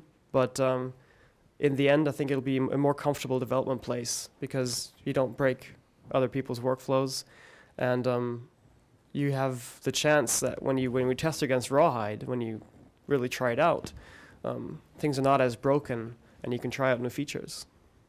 So that was a lot of talking. So, yeah. So from a practical experience, say I have an update to sudo, and I try to put it into I'm a package maintainer for sudo, so watch out, everybody.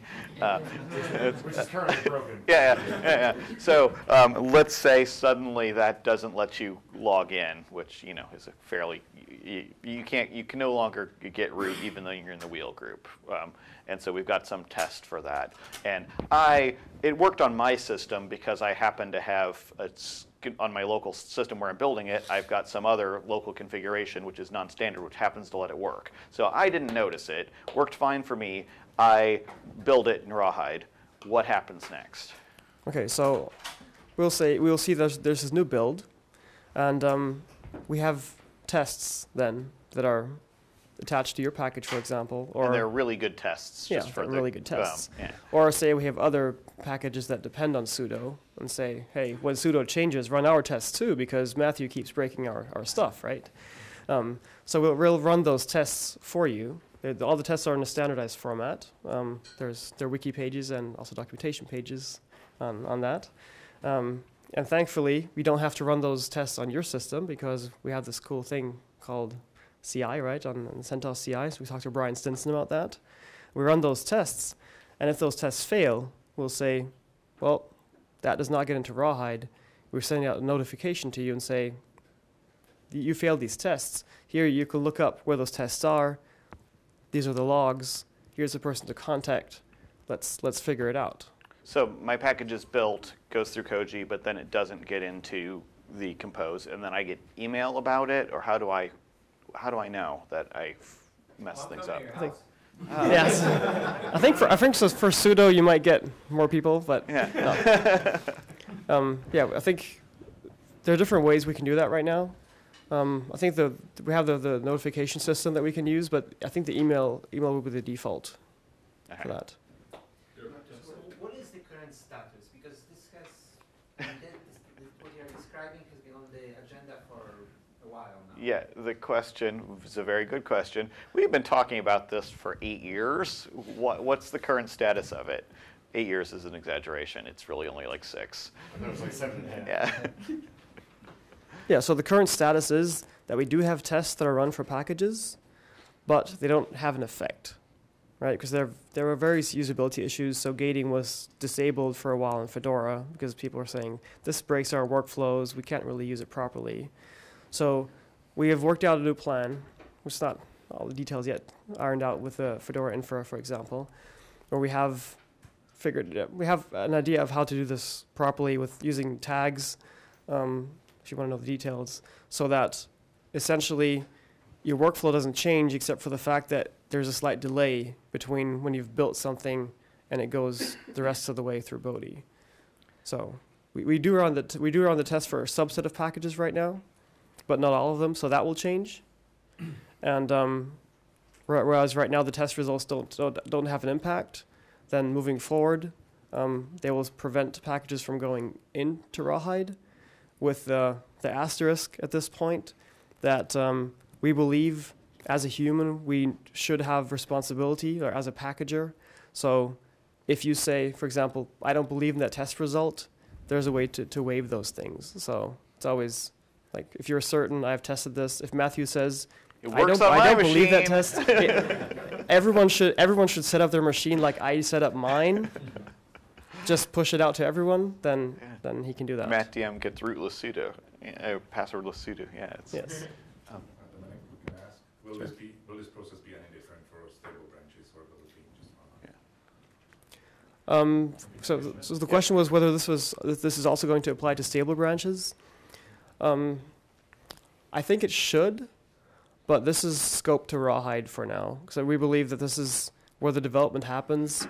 I think this is where we feel a lot of the pain, also during the process, where we can catch things early and unblock others. So I think the testing system should scale. There's no reason why you can't run those tests on all the other updates.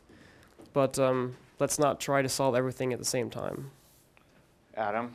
Yeah, should I get a mic so I can go back, or should I just You can come get a mic if you've got a lot to say.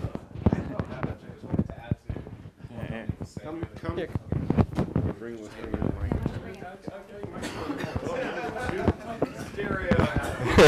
You don't want that. So yeah, I just wanted to add to what Dominic was saying. There were there's two sort of angles on this. When we tried turning on gating, we did it for stable releases via Bodhi, and that kind of showed up a bunch of inadequacies in the process, which people have been working on since, and that hasn't been very visible work, but there's been a lot of work done in Greenwave, there's been a lot of work done in ResultsDB, there's lots of people trying to put bits of the puzzle together to make it less of a exciting experience than it was last time. And the other thing that Dominic was kind of talking about, but it wasn't clear if you didn't know what he was talking about, is this is different in Rawhide because we don't have Bodhi.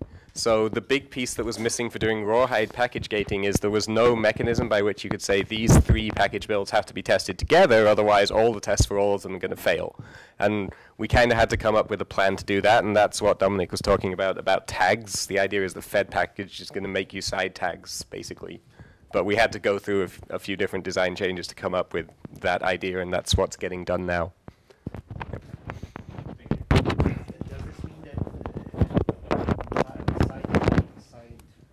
Site generation will be automatic. That's basically the idea, yeah. It will be Fed package levels that you can say. Not automatic, but on request. Right, exactly. You don't have to get it. There's no human in the loop. It will happen when you ask for it. The question was, does this mean that site tag generation is automatic? And the answer was, it's on request and automatic at the same time from 2 different people. There's no human. And apparently Mike McGrath is not involved in physically doing this. So we could probably talk about this for another 2 hours, but let's see if we can move on to some other topics. Are there other things people want to talk about in the audience, or should I start prompting council members here? Mike McGrath. Back to that slide a while ago. What are you doing to attract the youths? The youths. What are we doing to attract the youths? Yoni, do you want to take this? Youths, young people. That's what is. It's a joke from an old movie because you've seen it. So as also Matthew mentioned a bit before, especially Mindshare is working on this. So like, for example, release parties, especially this time, like it's even easier to organize a release party and to have your budget approved. So like people that are not only ambassadors, so we are trying also to lower a bit the barrier. Not only ambassadors can organize a release party. They can hold a release party, a small event, let's say, at their country, their city. And in this way, they can go to universities, for example. They can have a talk there. But especially release party, it's not that, it's like especially user-friendly for new people. So like just talking about the community, what it is, and also like trying to install on their computers or things like that. So this is one of the approach.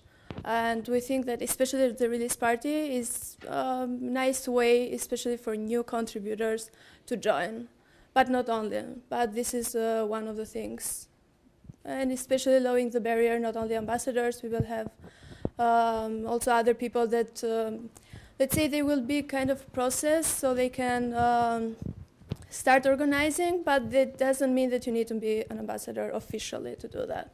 You just need to know about the community, how it is, how to join, and so on. What was the term for that?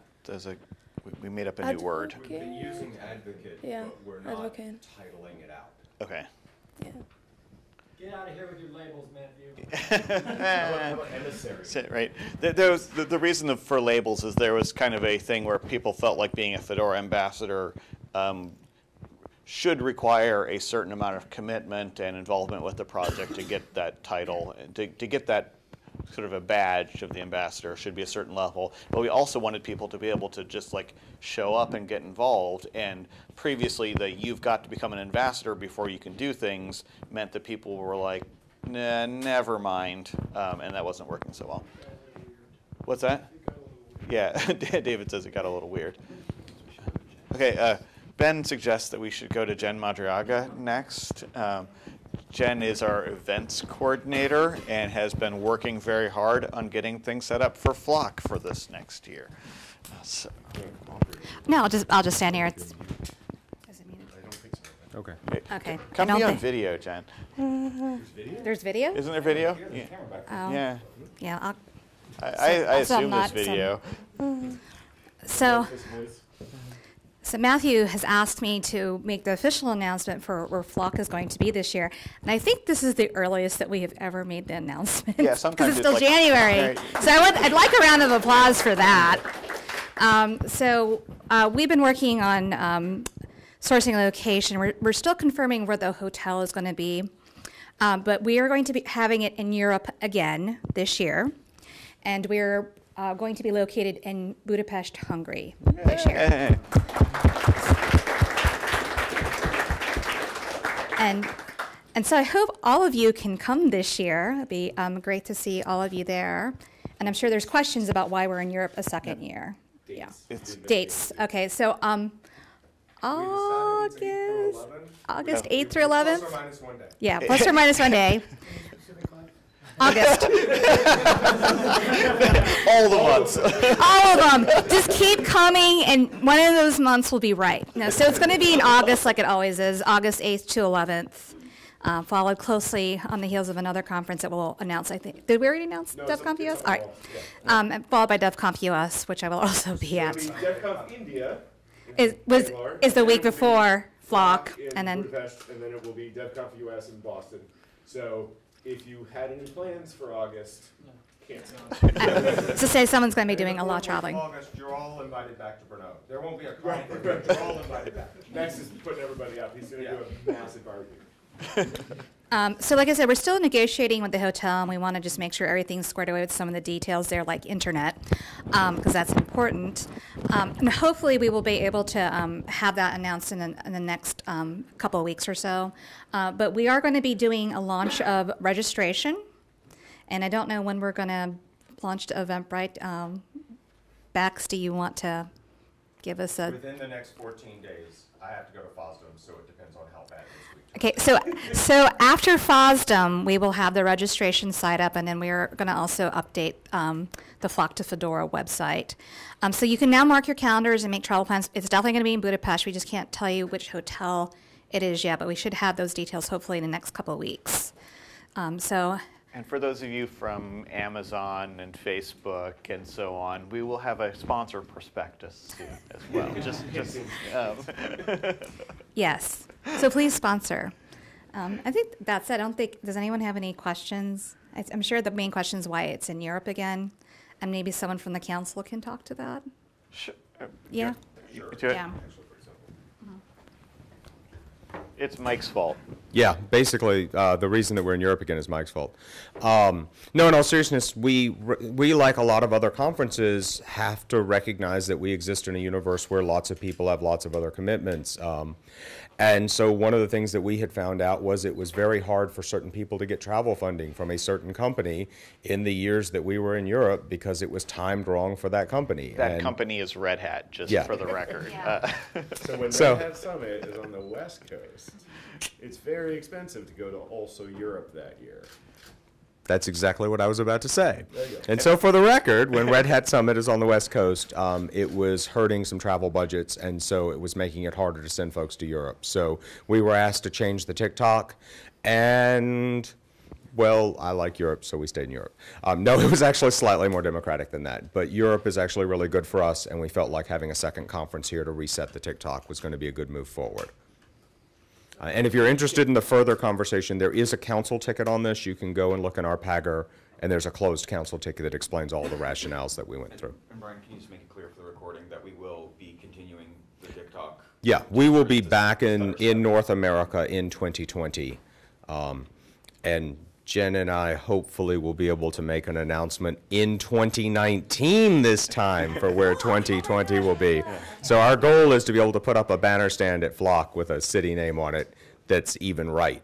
So I'll promise you a banner stand with a city name. Let me put it that way.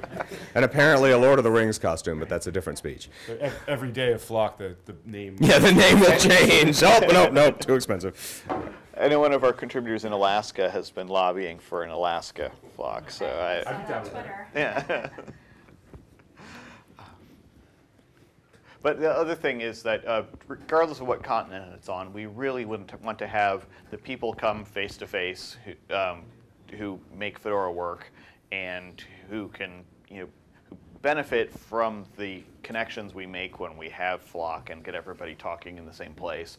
And so, like previous years, we're trying to decouple the funding from whether you're a speaker or not. We want to make sure that we get key community members to Flock wherever it is in the world. We don't have an infinite amount of funding, but that's why we're asking for sponsorships. I mean, that's what the money goes to. We want to make sure that everybody can participate because it's a really important thing for the community. I would just add, to be very explicit about it, we are not geo-locking the funding. So tell your friends that are important contributors who don't happen to live in Europe that they are not geo-blocked out of funding. We look at contributors worldwide.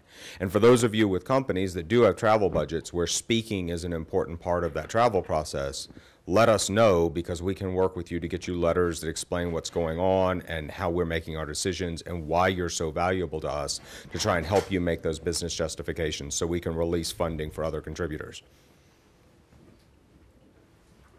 Adam. Well, it's a new question, so yeah. Are we delaying Fedora 31? Oh, yeah, except. The question was, are we delaying Fedora 31? And Matthew will begin answering. I'm going to turn that over to our program manager who's in charge of schedules. Can't get the mic off fast enough. So, barring any complete freakouts about it, we will not be delaying Fedora 31. The schedule is in draft form. It's not published to the community yet. That will be very soon. But for the time being, we are looking at continuing with the twice a year, late April, early May, and October into November, hopefully not, release cycle. So. Feel good or bad about that? I feel nothing. I haven't slept.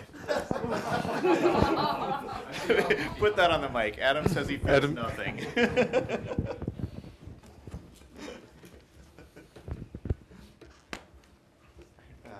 Other questions? What about the new logo? Do we have anything to share?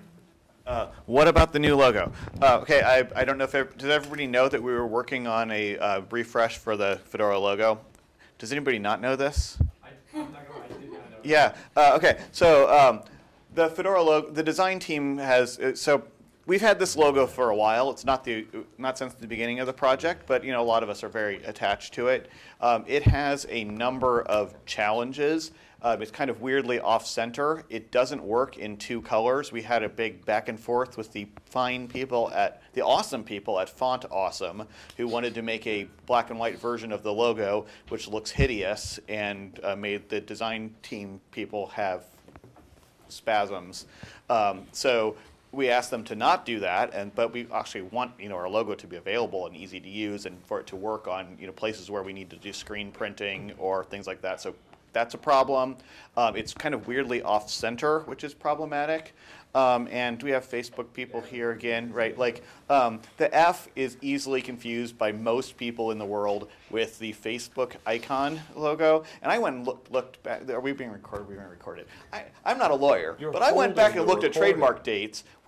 We were first with that F, but just by a little bit. And it's been a long time now, and I feel like they may have beat us on brand recognition. So.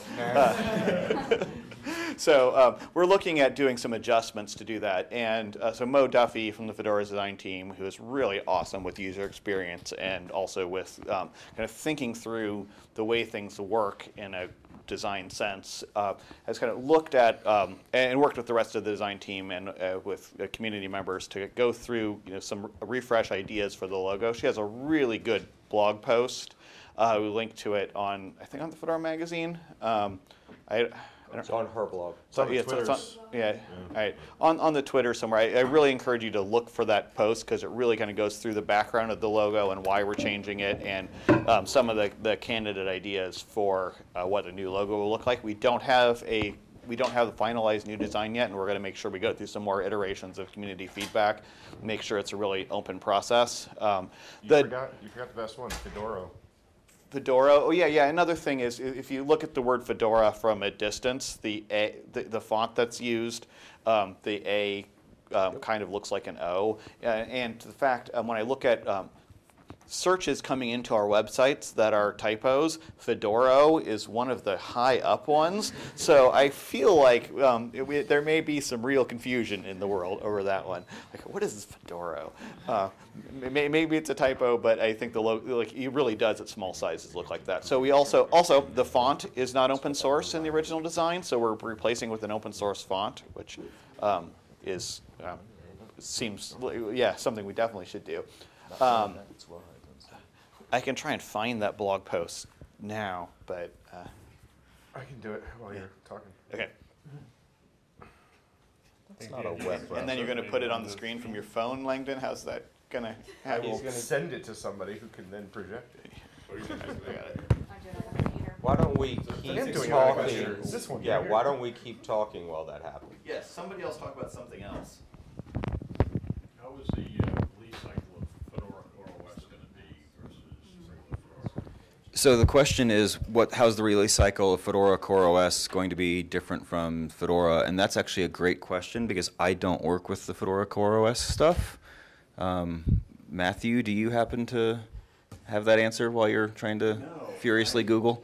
I asked that question in the Fedora CoreOS talk, and I believe they said it's going to be similar to 2-week atomic, but they're planning to have 3 streams, I think.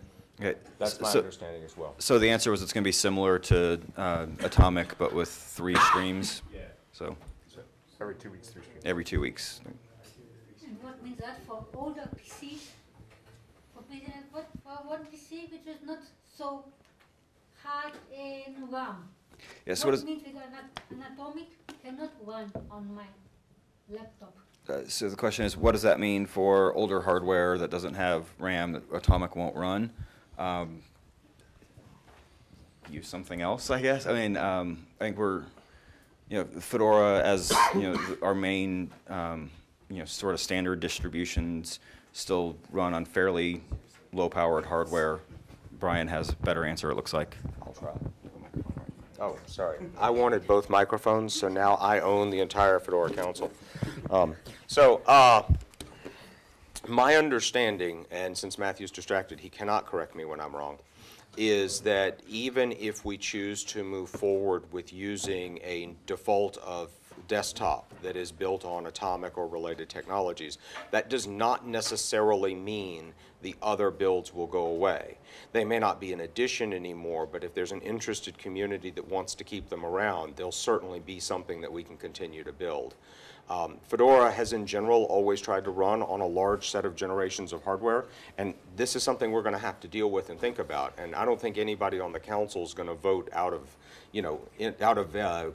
quickly vote, let me say it that way, to say, all right, we're just going to kill off people who don't have this much RAM, and sorry, you go find another distribution. We like you. And so I think we will find a solution there. You have seen some similar things around certain architectures where we may not have those architectures supported fully in an addition, but there's a group of people who want to bring that about, and we're seeing builds for it and things like that, if I'm not mistaken. I would actually say 3 numbers, but I think I have the wrong 3 numbers in my head. Are they 386? They are. Was it 386? Sweet. So it's 386. Whichever. Or 686. I don't know. 429. Is that a thing? Sorry, I don't do PC architectures. Oh, and we have the blog post now because you're not on thing. You should read the whole thing. I'm going to skim through here. But she's Linux girl with no I. Yeah, and you don't have a thing. Like Riot Girl. There's some. Oh, yeah, microphone. This kind of goes through the background and the history and shows things that are problematic. And yeah, there's the Facebook. Okay, through the process here and some of the design things. Oh, and now we're to the comments. So there were a couple different things suggested. This candidate number 2 actually turns out to look very much like an existing logo of somebody else. So we're kind of focusing around this candidate number 1. And there's some refinements to this that are being worked on here still. But this is the idea. So it kind of keeps the 3 elements of the voice bubble, the infinity, and the F, which actually stands for freedom, not for Fedora. Who knew? But yeah, so it kind of keeps those, but moves the F away from the Facebook-like F. Changes the font around a little bit. So it's not like a gigantic, we're throwing everything away, it won't be recognizable, it won't look like the Fedora logo.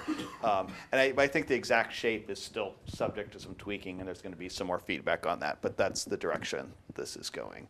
It kind of looks like an Ouroboros, just saying. Yeah, it eats its own tail. Is that bad, Mike? I haven't decided. Okay. Well, your feedback is welcome. One of the other things is that we're also looking at guidelines that allow it to be used without the bubble in cases where that makes more sense, where you need something a little more simple, because our current one, again, is a very complicated thing, and it's the actual guidelines require it to be used in a complicated way. I think Langdon's shirt is probably out of spec, right? So there's. That's what I try for. Yeah. So there's the logo. Other questions? Logo related or not?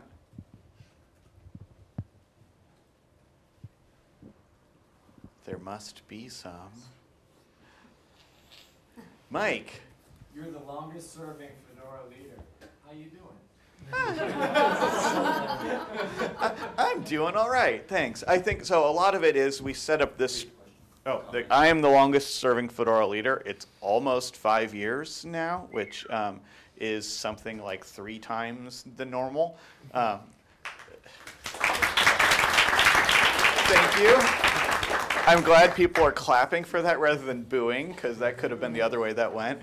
I think a lot of it is that we set up this structure like this, and I have Brian to help me, and Ben is a very active program manager, and the rest of the council, both to help with a lot of the different things that are required to run a project this big. Like I said, 4,000 people a year is crazy.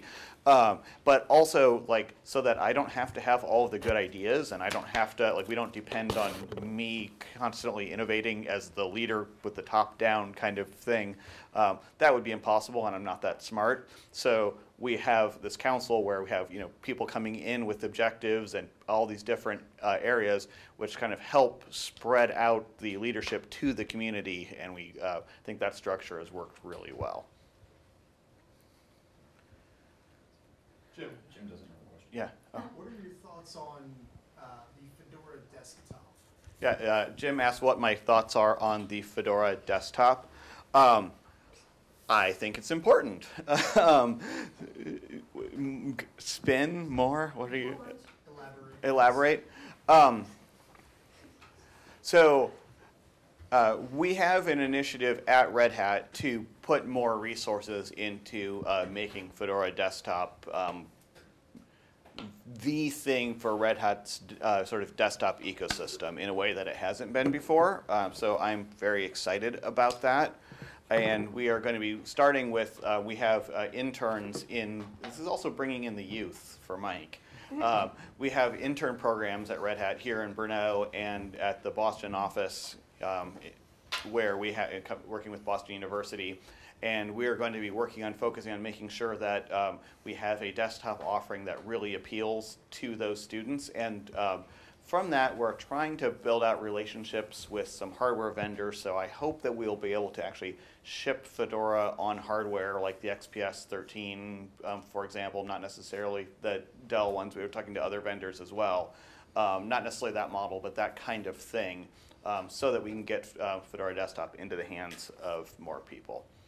Yeah, Kevin. A provocative question. Okay, provocative question from Kevin. So, Ready for it. So, to do an awesome desktop experience for the students, do you think this is achievable with GNOME? I think pretty much any other desktop environment is going to. Kevin, who works on KDE, is questioning whether it is achievable to have an awesome desktop experience with GNOME.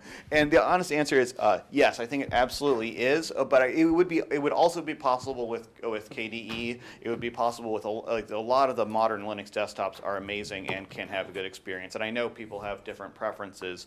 And I know a lot of people love KDE, a lot of people love GNOME, and we have the resources to put it into GNOME, and that's why this is based around GNOME. But I also would like having GNOME working well on these laptops should make it the hardware enablement and these relationships will make it very easy for the KDE experience to also be really good on it, and I would like it to be easy for those people who prefer KDE to switch to it.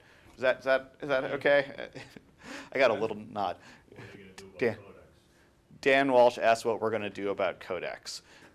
You know, MP3s can play fine now. It's a waiting game. We're gonna. Can we get IBM to buy all the patents? Can we get IBM to buy all the patents? Yes, we have this plan where Red Hat's going to get acquired by a large company to whom this is not an issue. That's the. Yeah. Are we thinking about making the desktop like very developer specific? For example, as a web developer, why should I choose Fedora over Ubuntu or Debian? Yeah, so the question is, are we looking at making the desktop very developer specific? And so that was kind of the idea with Fedora Workstation. We wanted something that would be developer specific, and we never really had the kind of the resources to make it that way. And there's a lot of like basic, like do the codecs work, does the machine boot work, that we didn't really have time to make developer specific things. However, with the work we're working on right now, and again, you know, it's kind of focused on our developer interns as a use case and like a focus group for it. I think that we will. It won't necessarily be developer specific, but we want to have that developer experience be for the edition. The developer experience will be at the forefront, and we really want to make it a smooth experience for that. And Red Hat is interested in making sure that there's a smooth experience for getting to OpenShift and kind of other development tools in the open source Red Hat ecosystem. Langdon. I was just going to say, is it on? As probably a likely lead of that, because of my affiliation with Boston University and my heavy bias towards wanting that, I'm really looking forward to trying to subvert it into much more strongly developer-focused workstation. Yeah. That's my hope. Kevin again. One question about the developer orientation. What kind of developers are we talking about now? Because the web developer needs very different tools from a C++ developer or from a C developer or even from a Go developer, say. And so far, I think the focus has been mostly on tools for web developers or scripted language developers. But I think so I've actually been forgetting C++ and C developers. Right. So so the question is basically when you say developer, that is not a one-size-fits-all answer, right? And I'm very aware of this problem. I think with the university focus, it is likely that it is going to be a lot of focus on like web development. But that said, a lot of the interns that will be working directly with like Red Hat engineers and the ones that are primarily based in the Boston office are a bunch of C and C++ programmers. So I think we'll actually see some of that. So if you kind of knock it down a little bit, I would say like web developers, especially kind of and related to like OpenShift and that kind of deployment style, I think we'll have a bias towards it because that's what we're going to have of people, right? And then the other side of that will probably be like C and C++, mostly because a lot of those guys are like graphics drivers people. And so it'll be a little bit more focused on that. I think we will hopefully be, I'm pretty cognizant of this problem, so I'll hopefully be trying to steer some of it or have some impact on trying to make it so that it's either generic or we say, hey, this is what we're doing for this part, or we're going to try and do it this way, so that we can have a model where we can actually try to grow it for different types of developers. But it's a huge problem. There's not really much we can do about it except say, we're going to tackle some aspects and hopefully it'll be good for everybody. Or it'll be good for like the big thing we want to do with the university students though is we want to go where they are rather than try to get them to come to us, right? So if they're doing web development, I'm going to try to make it a good web development experience for them. Dan again. Yeah, is it going to be rolling updates or is it going to be release based? A lot of this comes down to what we can work out with hardware vendors to make them happy, and this also goes to kind of an LTS thing. Although I try to avoid saying LTS because we don't really mean long like RHEL, we mean like 4 years at most. And we don't even necessarily mean that, right? Yeah. I mean, we're expecting like the time between having to click the upgrade button, which doesn't necessarily mean no new kernels, doesn't necessarily mean that it's all backwards compatible. It just means that you don't have to do a reinstall. We need to, and the hardware vendors want to make sure that the thing keeps working even though we put out updates. And they, in their ideal world, there would never be any updates ever, but they don't live in the ideal world, so there will be updates. And we have to figure out how to do that, and we have to figure out a way to do that in a way that doesn't put a burden on our maintainers who aren't interested in maintaining things that aren't the latest, and we need to figure out good ways to do that. Sorry, can I add one bit to that before you're asking the question? It's just, I think we both actually, or at least a bunch of us, are interested in this potentially even being Silverblue. The problem is, like, from a developer experience perspective, it's like the worst case for Silverblue. So, until somebody can start showing me why I'm not going to bang my head against the wall using Silverblue trying to do development. The other thing I'm interested in doing is as we have merged dist-git from CentOS and Fedora, possibly for this particular case of the hardware on laptops, actually building some of the solution from rebuilt CentOS packages, or so that we can have those packages that are already being maintained, not doing somebody's already doing the work. Why do it twice? Kind of things. We need to figure out how that will look, and that's uncharted territory as well. For this updating issue, Windows 10 deployed a solution where they just force everybody to update to their latest release every 6 months. Maybe we could do the same with Windows. Yeah, right.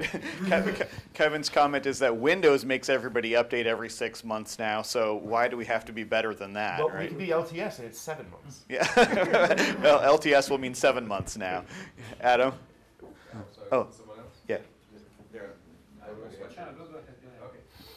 Where are we with Rings 2.0/3.0/4.0/ whatever iteration of Rings we're up to now? So Paul Frields is the lifecycle objective lead, and he is dying of the plague right now, as people do at this conference. Did you ask the rings question last year? Yeah. There could be a corollary. Yeah, so a lot of that, and that is kind of enabling work for some of this. This is like, where are we with rings, which has been my thing that I put on slides since 2013. And there are no rings. The general concept of letting us focus more on the core of the operating system, because I really wish I could do that. Yeah, the general concept of letting QA, for example, focus more on the core of the operating system. So the QA on the base OS. So yeah, right. So yes, we don't need to call it rings. We can call it base OS. We can call it something else. So we have an objective that is defining that base OS and figure out how that will work. So that is something we want to see in the next year, whether it will be rings or some other topography is to be determined. Wouldn't that be the return of the old core versus extra split with right. automated? So right. We already have a Fedora Core OS now, so that's taken. The question is, will that be the return of the core and extras split? I'm going to let Josh talk next, unless you want to answer that specific question. Actually, I want to ask Adam a question. What's preventing you from focusing on that now? We don't have a definition of it, is one thing. Make one up. Be the QA guy, figure out what you want to test and test it. Josh says it's all Adam's fault. In the absence of somebody else taking the lead on it, if you have a good idea of what the core OS is because of the problems you hit, present it. Or just test it. Say, this is what I'm testing. If you don't have something in here, I think we do that to some extent, tell me but why. it needs to be kind of a project-wide thing because it touches into other areas. I mean, it touches into CI, obviously. It's like if you keep coming up against this thing of it would be easier to do this if we knew what were the central parts we really cared about. And so, to some extent, it's like you can't just define it in the code Fedora, because sometimes it would be like, well, the core should be this, but in the sad world we have, the core is this. Yeah, so and that needs fixing. I should have given you the mic for this. I mean, try and summarize. Yeah, Adam says that this can't just be a QA problem because it touches so many things across the project. And that also it's hard to define with Fedora as it exists right now because you can define an ideal and then you get sad when you look at how that ideal relates to the reality. So we need to maybe define an ideal and a way to strive towards it. I also want to address what Kevin said about isn't this just a return to the horrible core versus extras split we had. So to me, the core versus extras thing had two major parts. And one was there was a separate core repository and then extra stuff on top of it. I don't think that was a problem. The problem was that the core repository was developed behind the firewall and then dumped into the public, and it didn't have the rigor that the extras repository did, which is weird and backwards. Like the better effort was put on the outside of the circle, and the inside was only if you worked for Red Hat in specific roles could you touch it, and that was the thing that I think that was really the problem. But there was a big problem that packages in core couldn't depend on packages in extras. Right. Also, other distros, at least Ubuntu, has the same problem with main and universe, that sometimes they can't enable features because the dependencies are in universe. We had that with core and extras, and I think that this problem is coming back if we have. Yeah. So the technical problem Kevin identifies is that packages in core can't depend on packages in the outer rings. It's kind of a one-way thing. That can be a problem. I think there are different ways to answer it. One way can be that we could actually have modules for some of those packages in core where there is a version of the package which only depends on things in the core, but there's an alternate stream of it which can be enabled which depends on things outside of it. So there's things we can do. Dennis has some things to do. So, some of that can also just be solved by looking at it not as a absolute, the core is this core and it's built as a core, but you build everything in a big bucket, and then the distribution, the way you carve it up when you deliver, can split things out, which is something that in the core and extras you couldn't do because core was built over here and extras was built over here, and never the two shall meet. When you can bring them together, you can do different things to solve the problems, enabling things like extra functionality to be built in a sub package that is not part of the core and is shipped elsewhere. But we're talking about different concepts here that we're conflating, right? One is about how do we separate what we ship and how we define things as we see it as a user. And one, what I heard from Adam was, what do I focus on as the core? What is important? I think with CI, we have what it takes to really define that organically. It's not about let's go out and try to define what we really define as the core, but it's about what am I willing to gate on, right? So when as we define that relation, and that's not something we can impose on everyone, right? We have to agree as a community on certain things to say, for example, we all agree that the system should boot, things like that. If we have those stories, those core concepts, then I think that is also part of the definition of what the core is, and that has to evolve, and automatically everyone who contributes code contributes to that definition. So I think that's a lot more organic way of growing that definition. I think we had a question. Yeah, I just wanted to mention that in RHEL 8 beta we actually have, can you hear me? Okay. In RHEL 8 beta we have an initial attempt at doing this split, and it's not about who can do what, it's just about being able to apply different policies to the different content sets. So if you're looking for a starting place, have a look at it. It's not final, it's not perfect, but you have to start somewhere and then iterate.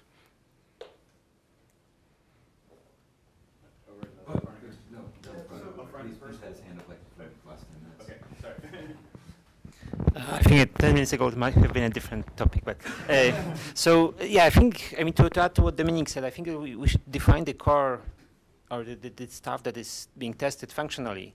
Yes. And we already kind of have the definition of this that you wrote, right? So let's just say that everything that influences the beta criteria matters and everything else is outside. And yeah, I don't want to get too far down the rabbit hole of this, but it's kind of a problem of, okay, so we're talking about, I mean, Dominic said we should define it in terms of what needs to work, and sorry, I'm blanking on who you are. I do know, but Zbyszek, I'm sorry, I knew who you were.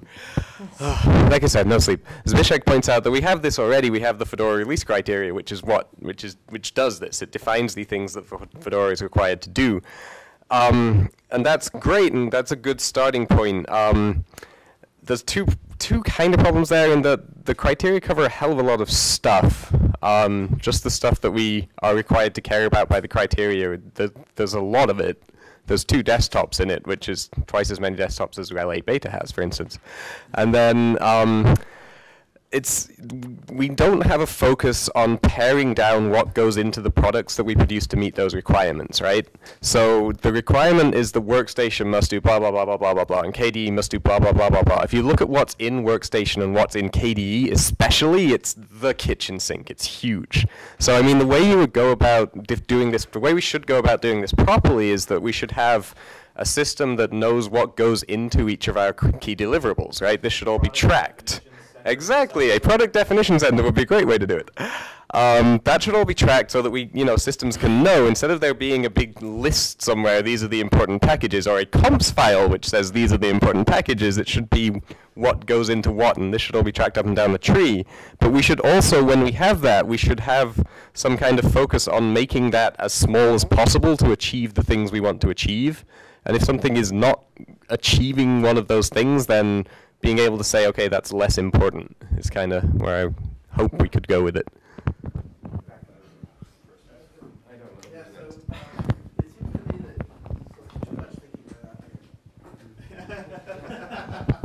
Nice. That sounds right.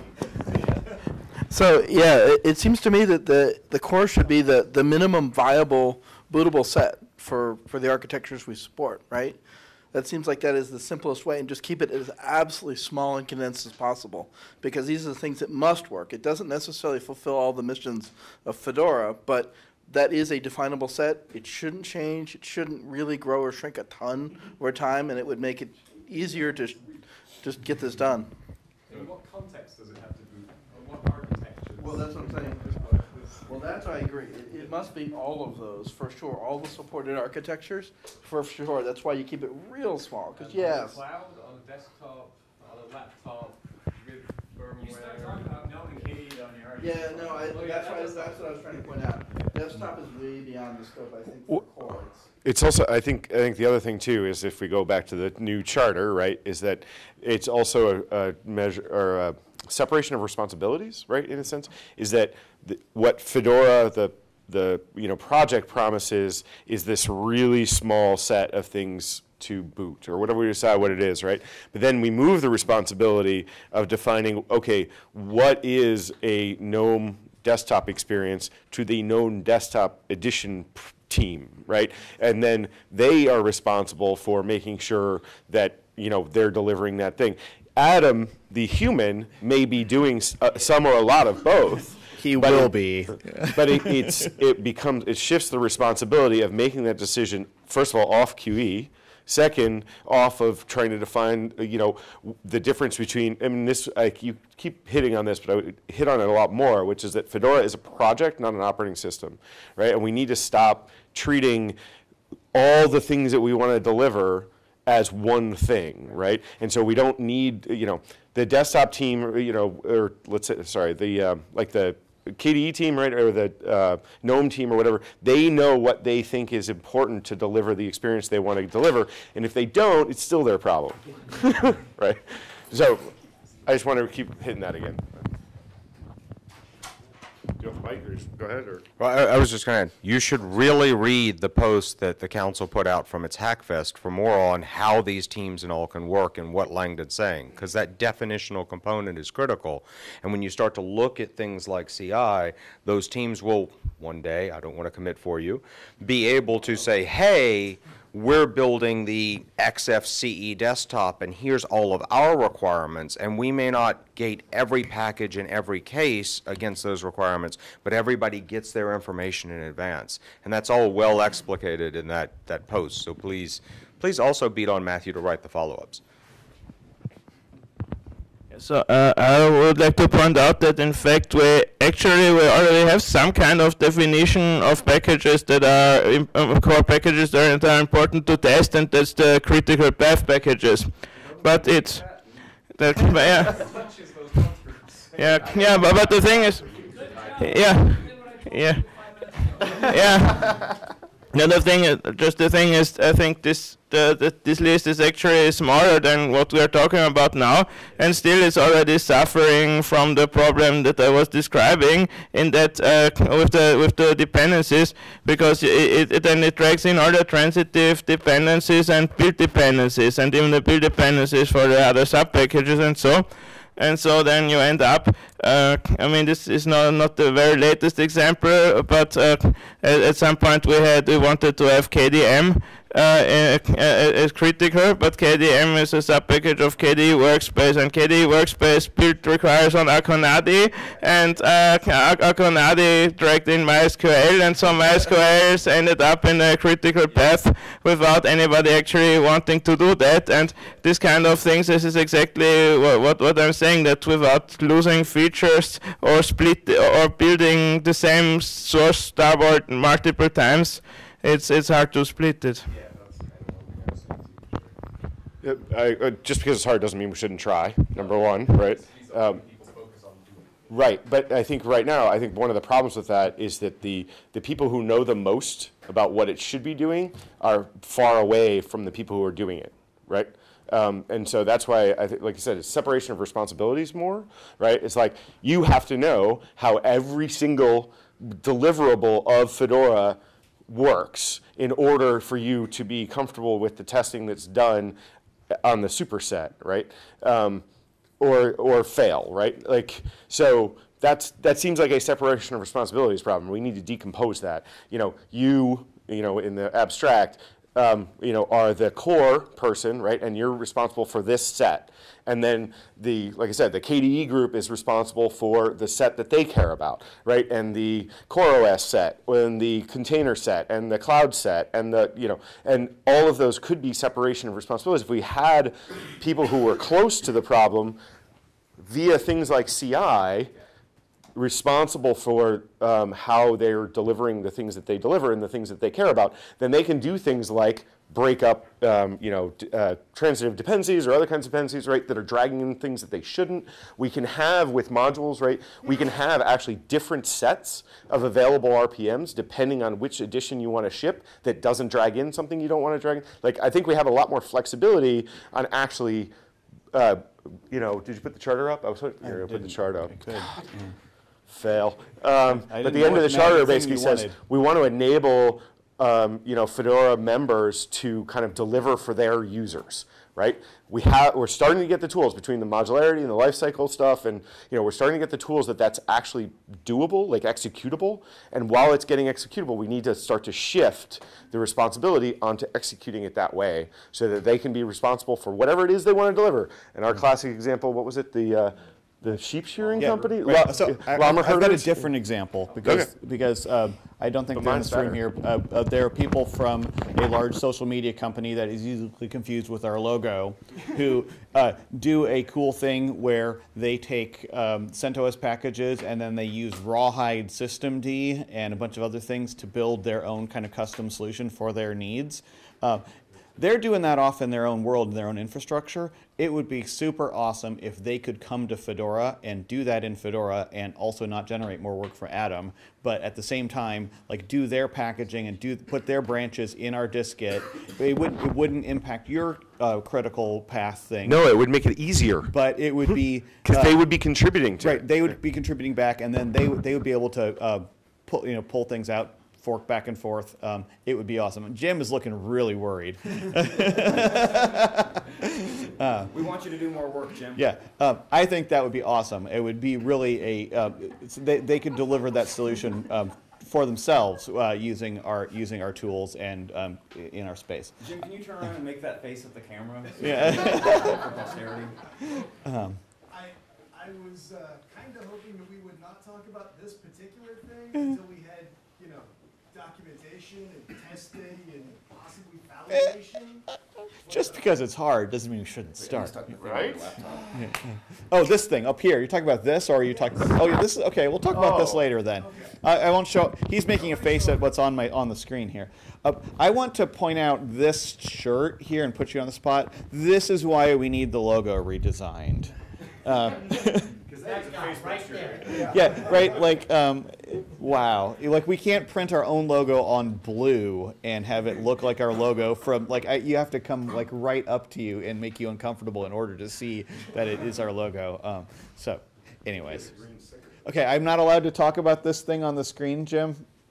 We've got. No, please not yet. Okay, there's a thing that we're not allowed to talk about yet, but it's going to be awesome. Don't write that URL down. Adam. I just want to follow quickly on the rings thing. It quickly became very personal about me. Oh, yeah. Yeah, the discussion about the rings thing quickly became very personal about me and QA, but I wasn't. Fault. Yeah, that's Josh's fault. I wasn't solely aiming at that, but there's also the problem of we have 50, 100,000 packages in Fedora, and we're packaging huge parts of JavaScript. Ecosystems, which, does anyone ever use any of those packages for anything? And it just makes me think we have all of this stuff, and some of it needs to be not part of the whole conglomerate. There needs to be more differentiation going on. So one of the things, a lot of that stuff, like the node packages and things, when there are upstream, maybe Node's a scary example because their ecosystem is frightening. I know, but it still becomes a pile of stuff. Yeah, Rust is a good example. And there's basically each of these language ecosystems have a way that they work at managing their source code, their libraries, their dependencies, those kind of things. And what we do is we take their thing and translate it into our thing and call it adding value. And sometimes it is, and it definitely was 15 years ago when everything was terrible. But some of these things are actually getting pretty good. Node may be terrible, but the Rust ecosystem is pretty great.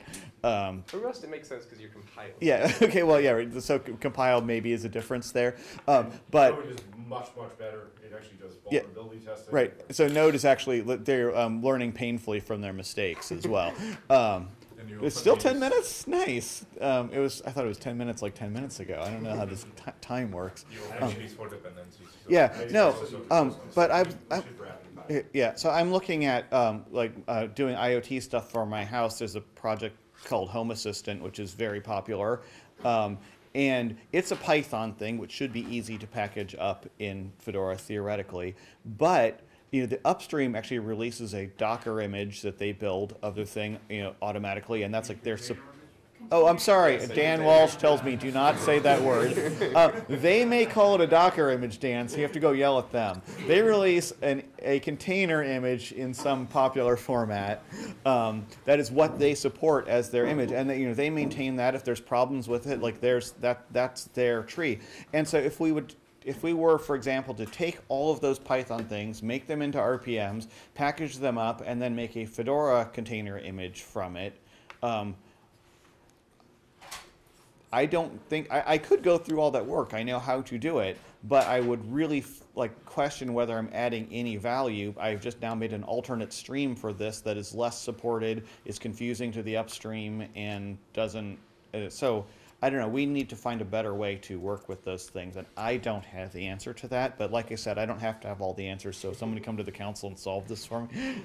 The problem with the third-party packaging systems is that they typically don't interact very well with system packaged things, and sometimes you need system packaged libraries, especially for Python. Yeah, so they don't interact very well with system packaged things in the upstream. So yeah, there's problems for sure. But if you throw it in a container, you don't care.